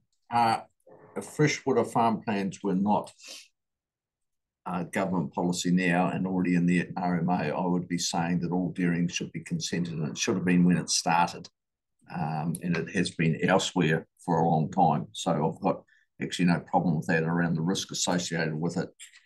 But now I think we should only be consenting those parts of it that we see as the real risk ones, which is the dairy effluent and probably the water takes. The rest should be freshwater farm plans, because otherwise freshwater farm plan and the next part of a consent will actually be doing the same job, which is ensuring quality freshwater, the right ecosystems. But we're going to be charging all those farmers that choose to go dairying twice. We're going to be charging for a consent. We're going to be charging for a freshwater farm plan. So to me, that's completely, that's just wrong. So no to the consents, because we've got the freshwater farm plan in, but consenting the parts that we already consent. Pretty simple. Thanks, Kevin. Anything else? Sweet. We need to, we're running behind time. I think we need to finish the dairying, so the other columns, and then break at that point, and then we'll have a work on what the afternoon might look like. Yeah. We need to get through this because it is all related, so there's no point in breaking now.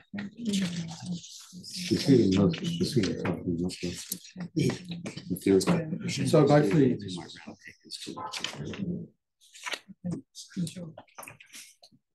so although there's a little bit of some diverse views around what we think we might might be best is if we go through these two, and then we might just round back just to confirm the direction that you've given us. So this, in the draft plan, there was, although it says dairy and dairy support, this just related to dairy farms only, and it is the threshold of 2.5 cows a hectare, where if you were below 2.5 cows a hectare, you would be through the relatively straightforward controlled activity consent pathway, and above 2.5 cows a hectare, you would be into a discretionary activity consent pathway. So that's what went out for engagement. And as you're probably aware, there was a range of feedback on that. Some questioning, some relatively fine detailed technical elements, but fundamentally about the 2.5 cows a hectare being the wrong number, or not being an appropriate kind of threshold. So we've popped in a couple of options here for how you might want to consider thresholds if that's where you want to go still with dairy farms. Any questions or quick comments on that? Just from myself being a dairy farmer, I guess. Cows per hectare is a well-known ratio, but in reality, all dairy farms are different. So you're probably best to go to your stock unit based on Dairy NZ's or whatever the national stock unit numbers, which I think it's been in the discussion in the paper. So I think so that's sort of like where if you're going to have a threshold, I think it needs to be based on stock units that way, because a lot of dairy farms have beef cattle on them as well, and bits and pieces of other things. Yeah. Could I just suggest, to help us with this conversation, we maybe start with the question, do we think we should have a threshold, yes or no, first? And then, because if the answer is no, then there's no point talking about what the threshold should be. Oh, you mean for just for this conversation, like control? Yeah, just. Yeah, we'll try and go pretty quickly around. Okay. Again, this is a nuance thing to me. I think that there are some areas of soil types, slopes, and the rainfall that this stuff, the stocking rate. So I like the third point on the feedback. Stocking rates should be based on various other factors, and we have to be much more nuanced. We have the second largest region in New Zealand, and which doesn't, and one of the more, and I'd say the most diverse. And yet none of that comes out in this plan. And I think you've got the capability. I think Emma Moran's work has a really good lead on some of that stuff, that we should be using stocking rates, but it has to be much more nuanced into FMUs and even into rohi of some of the existing FMUs that don't have rohi. I think we can do better on that. And so maybe yes to a stock unit and more refined.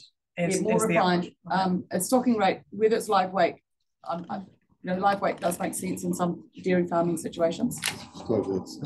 Yeah, thanks, Kate. Sorry. Who's next? Look, I just think that's an absolute, look, it's just a can of worms, and it's absolutely right. You know, are we talking about, that goes back to the old days in the 80s when they had the stocking rate for land improvement, and they gave you extra money if you put more stocking units on. So you just had more stock units, and they became skinnier. So look, you're either going, and that's what happened in the 80s, and it was a disaster. Yeah. Minimum SMPs, wasn't it? Yeah, standard minimum price, and you got paid for a stock unit. Look, the reality is, and you know I'm against it, and I'm saying it should be based on the tough activities.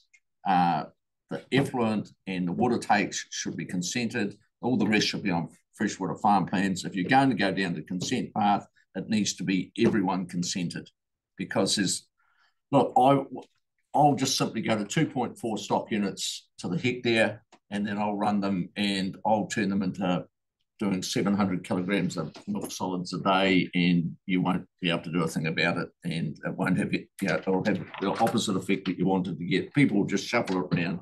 You're either all in or you're all out. As simple as that. So that's a no, but can I just challenge the 80s is not the old days? 80s is not the old days.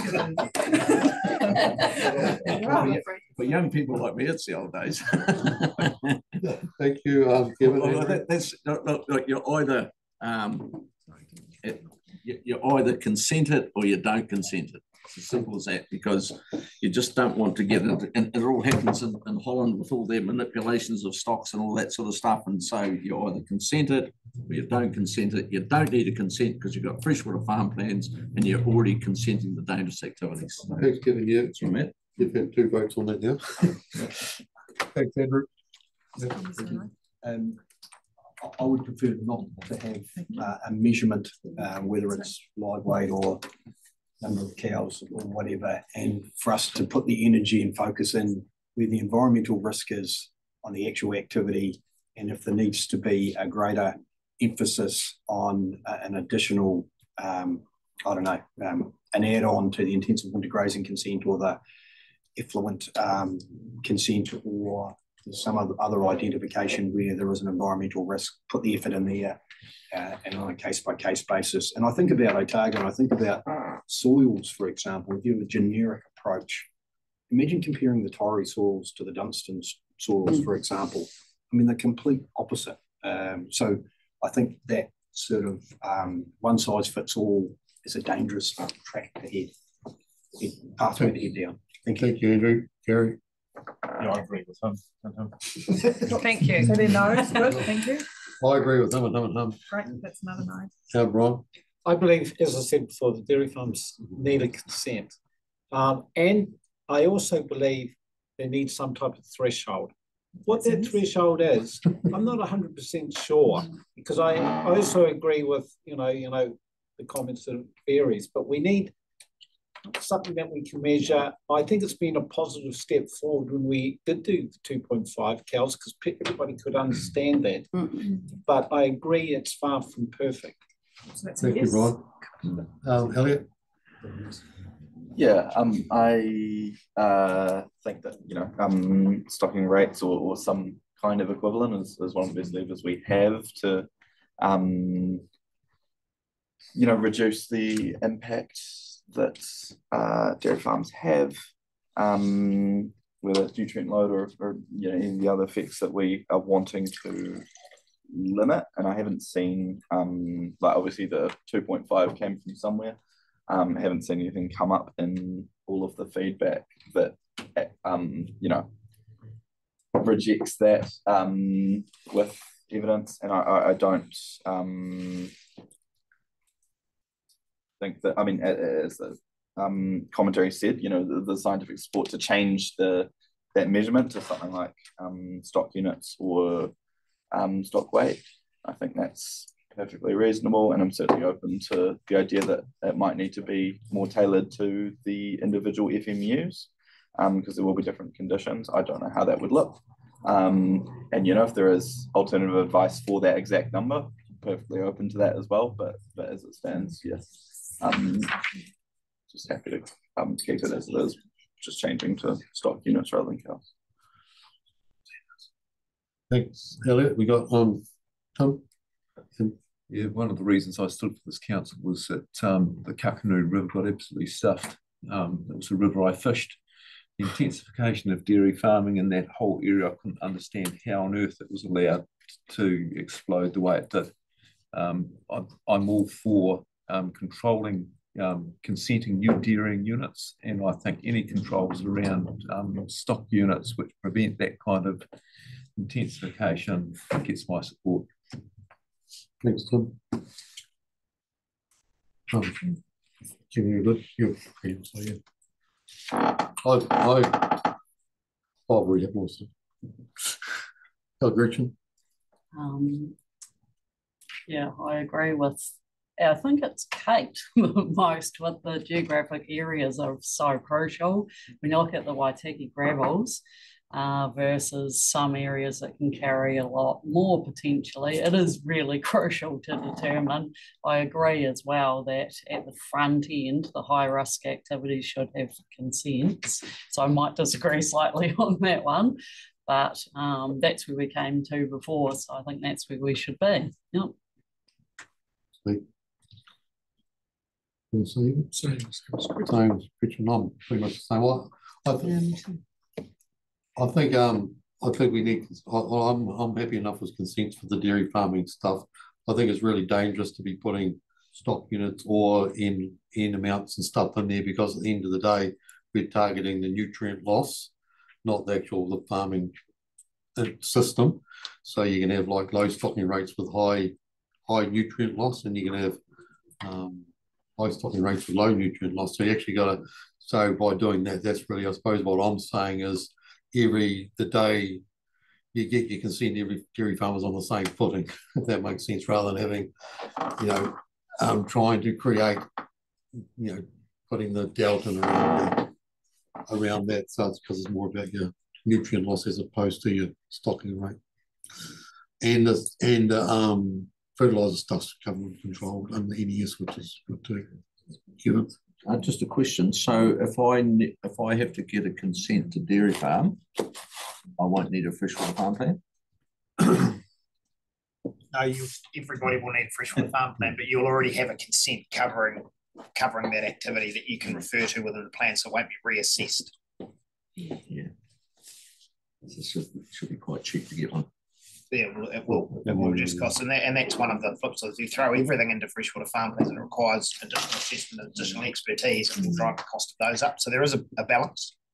Yeah, but Lloyd, just on stock units, I want to really back up on that, because part of the whole structure of dairy farming is the share milker, and the share milker relies on increasing his stock numbers that he owns, and over time he will sell. So generally you'll find that they'll run their farm at a higher stocking rate than, say, an owner-operator, because they're trying to build up their stock numbers. It doesn't mean that their environmental impact will be any greater.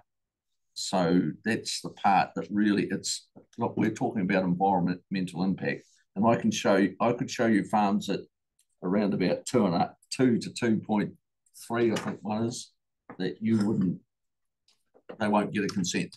But I could show you fellas at 3 to 3.9, and that sort of area that you'll be exceptionally happy to give a consent to, because everything's absolutely spot on. So, okay, thanks. Freshwater farm plans. Yeah, thank you. I think we're really quickly. Look, the biggest question that came out beside this was, what area are you using, and the lack of a definition of effective, in fact, actually, lack of understanding how that would be measured. And it's definitely in the submissions. I don't think that there's we covered in the response, but having that covered off, because it's counterintuitive if you're going to be doing the effective area as opposed to the total. Effective area. Is it weird?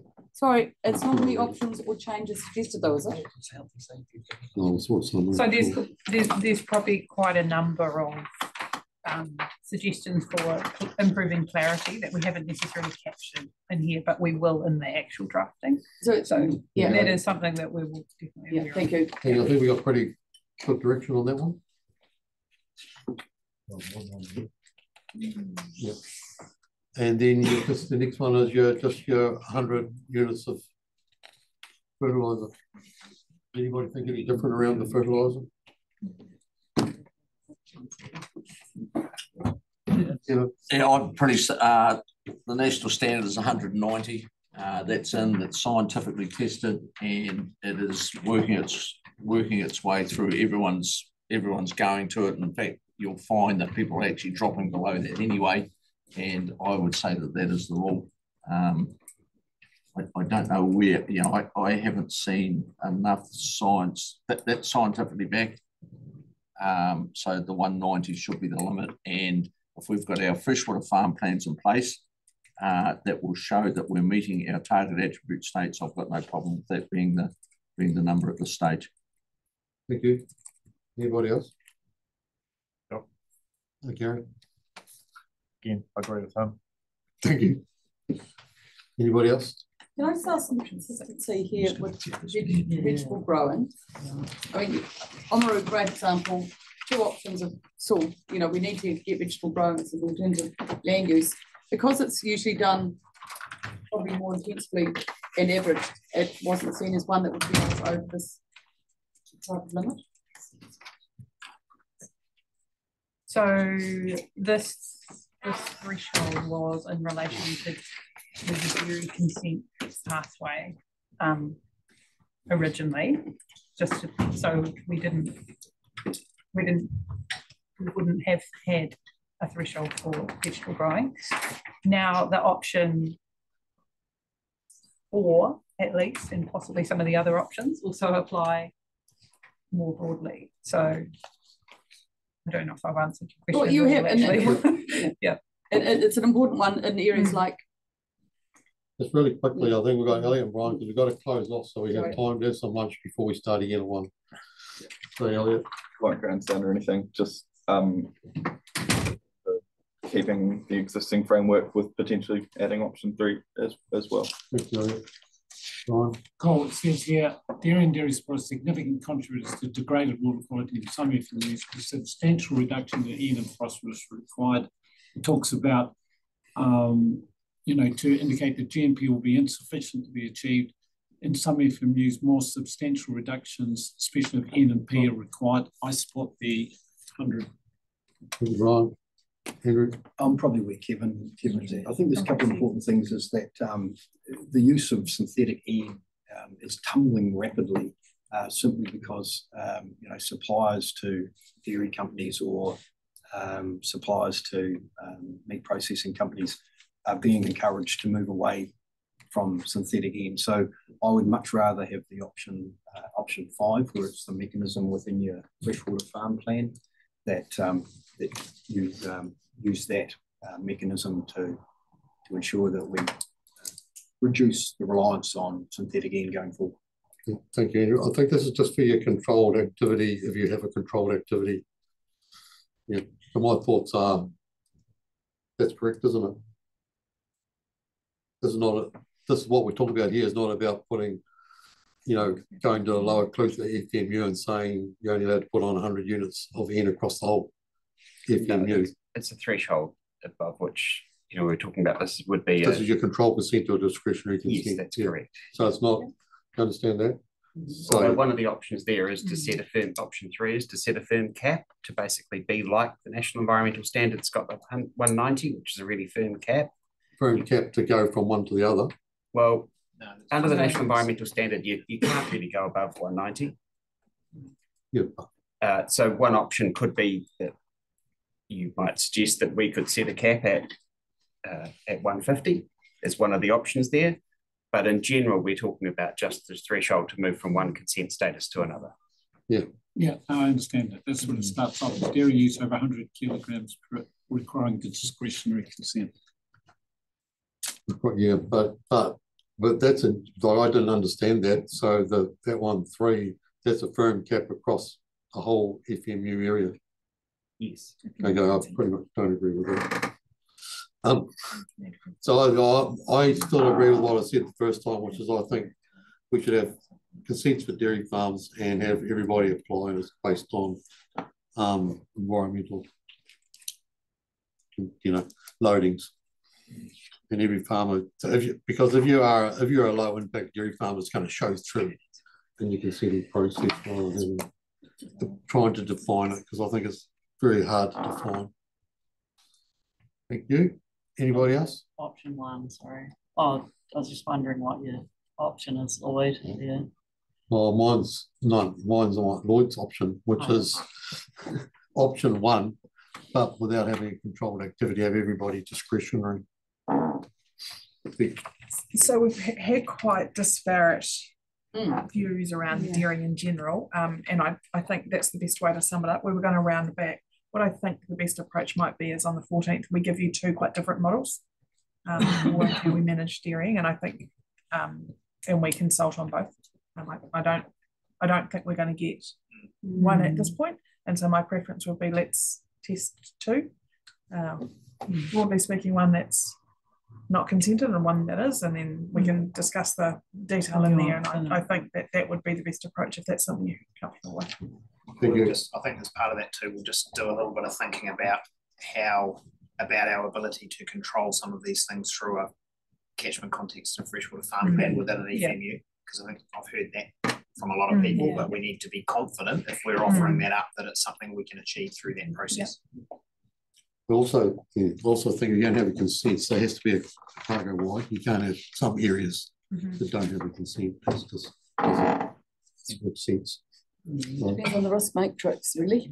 Yeah, they've got low risk, they've got an easy one. So we'll break for lunch, adjourn for lunch. We have to be back by 1 o'clock. No, quarter past. I think everyone needs half an hour. Half an hour for lunch. We're just quarter past. Yeah, quarter past. Okay, thank you.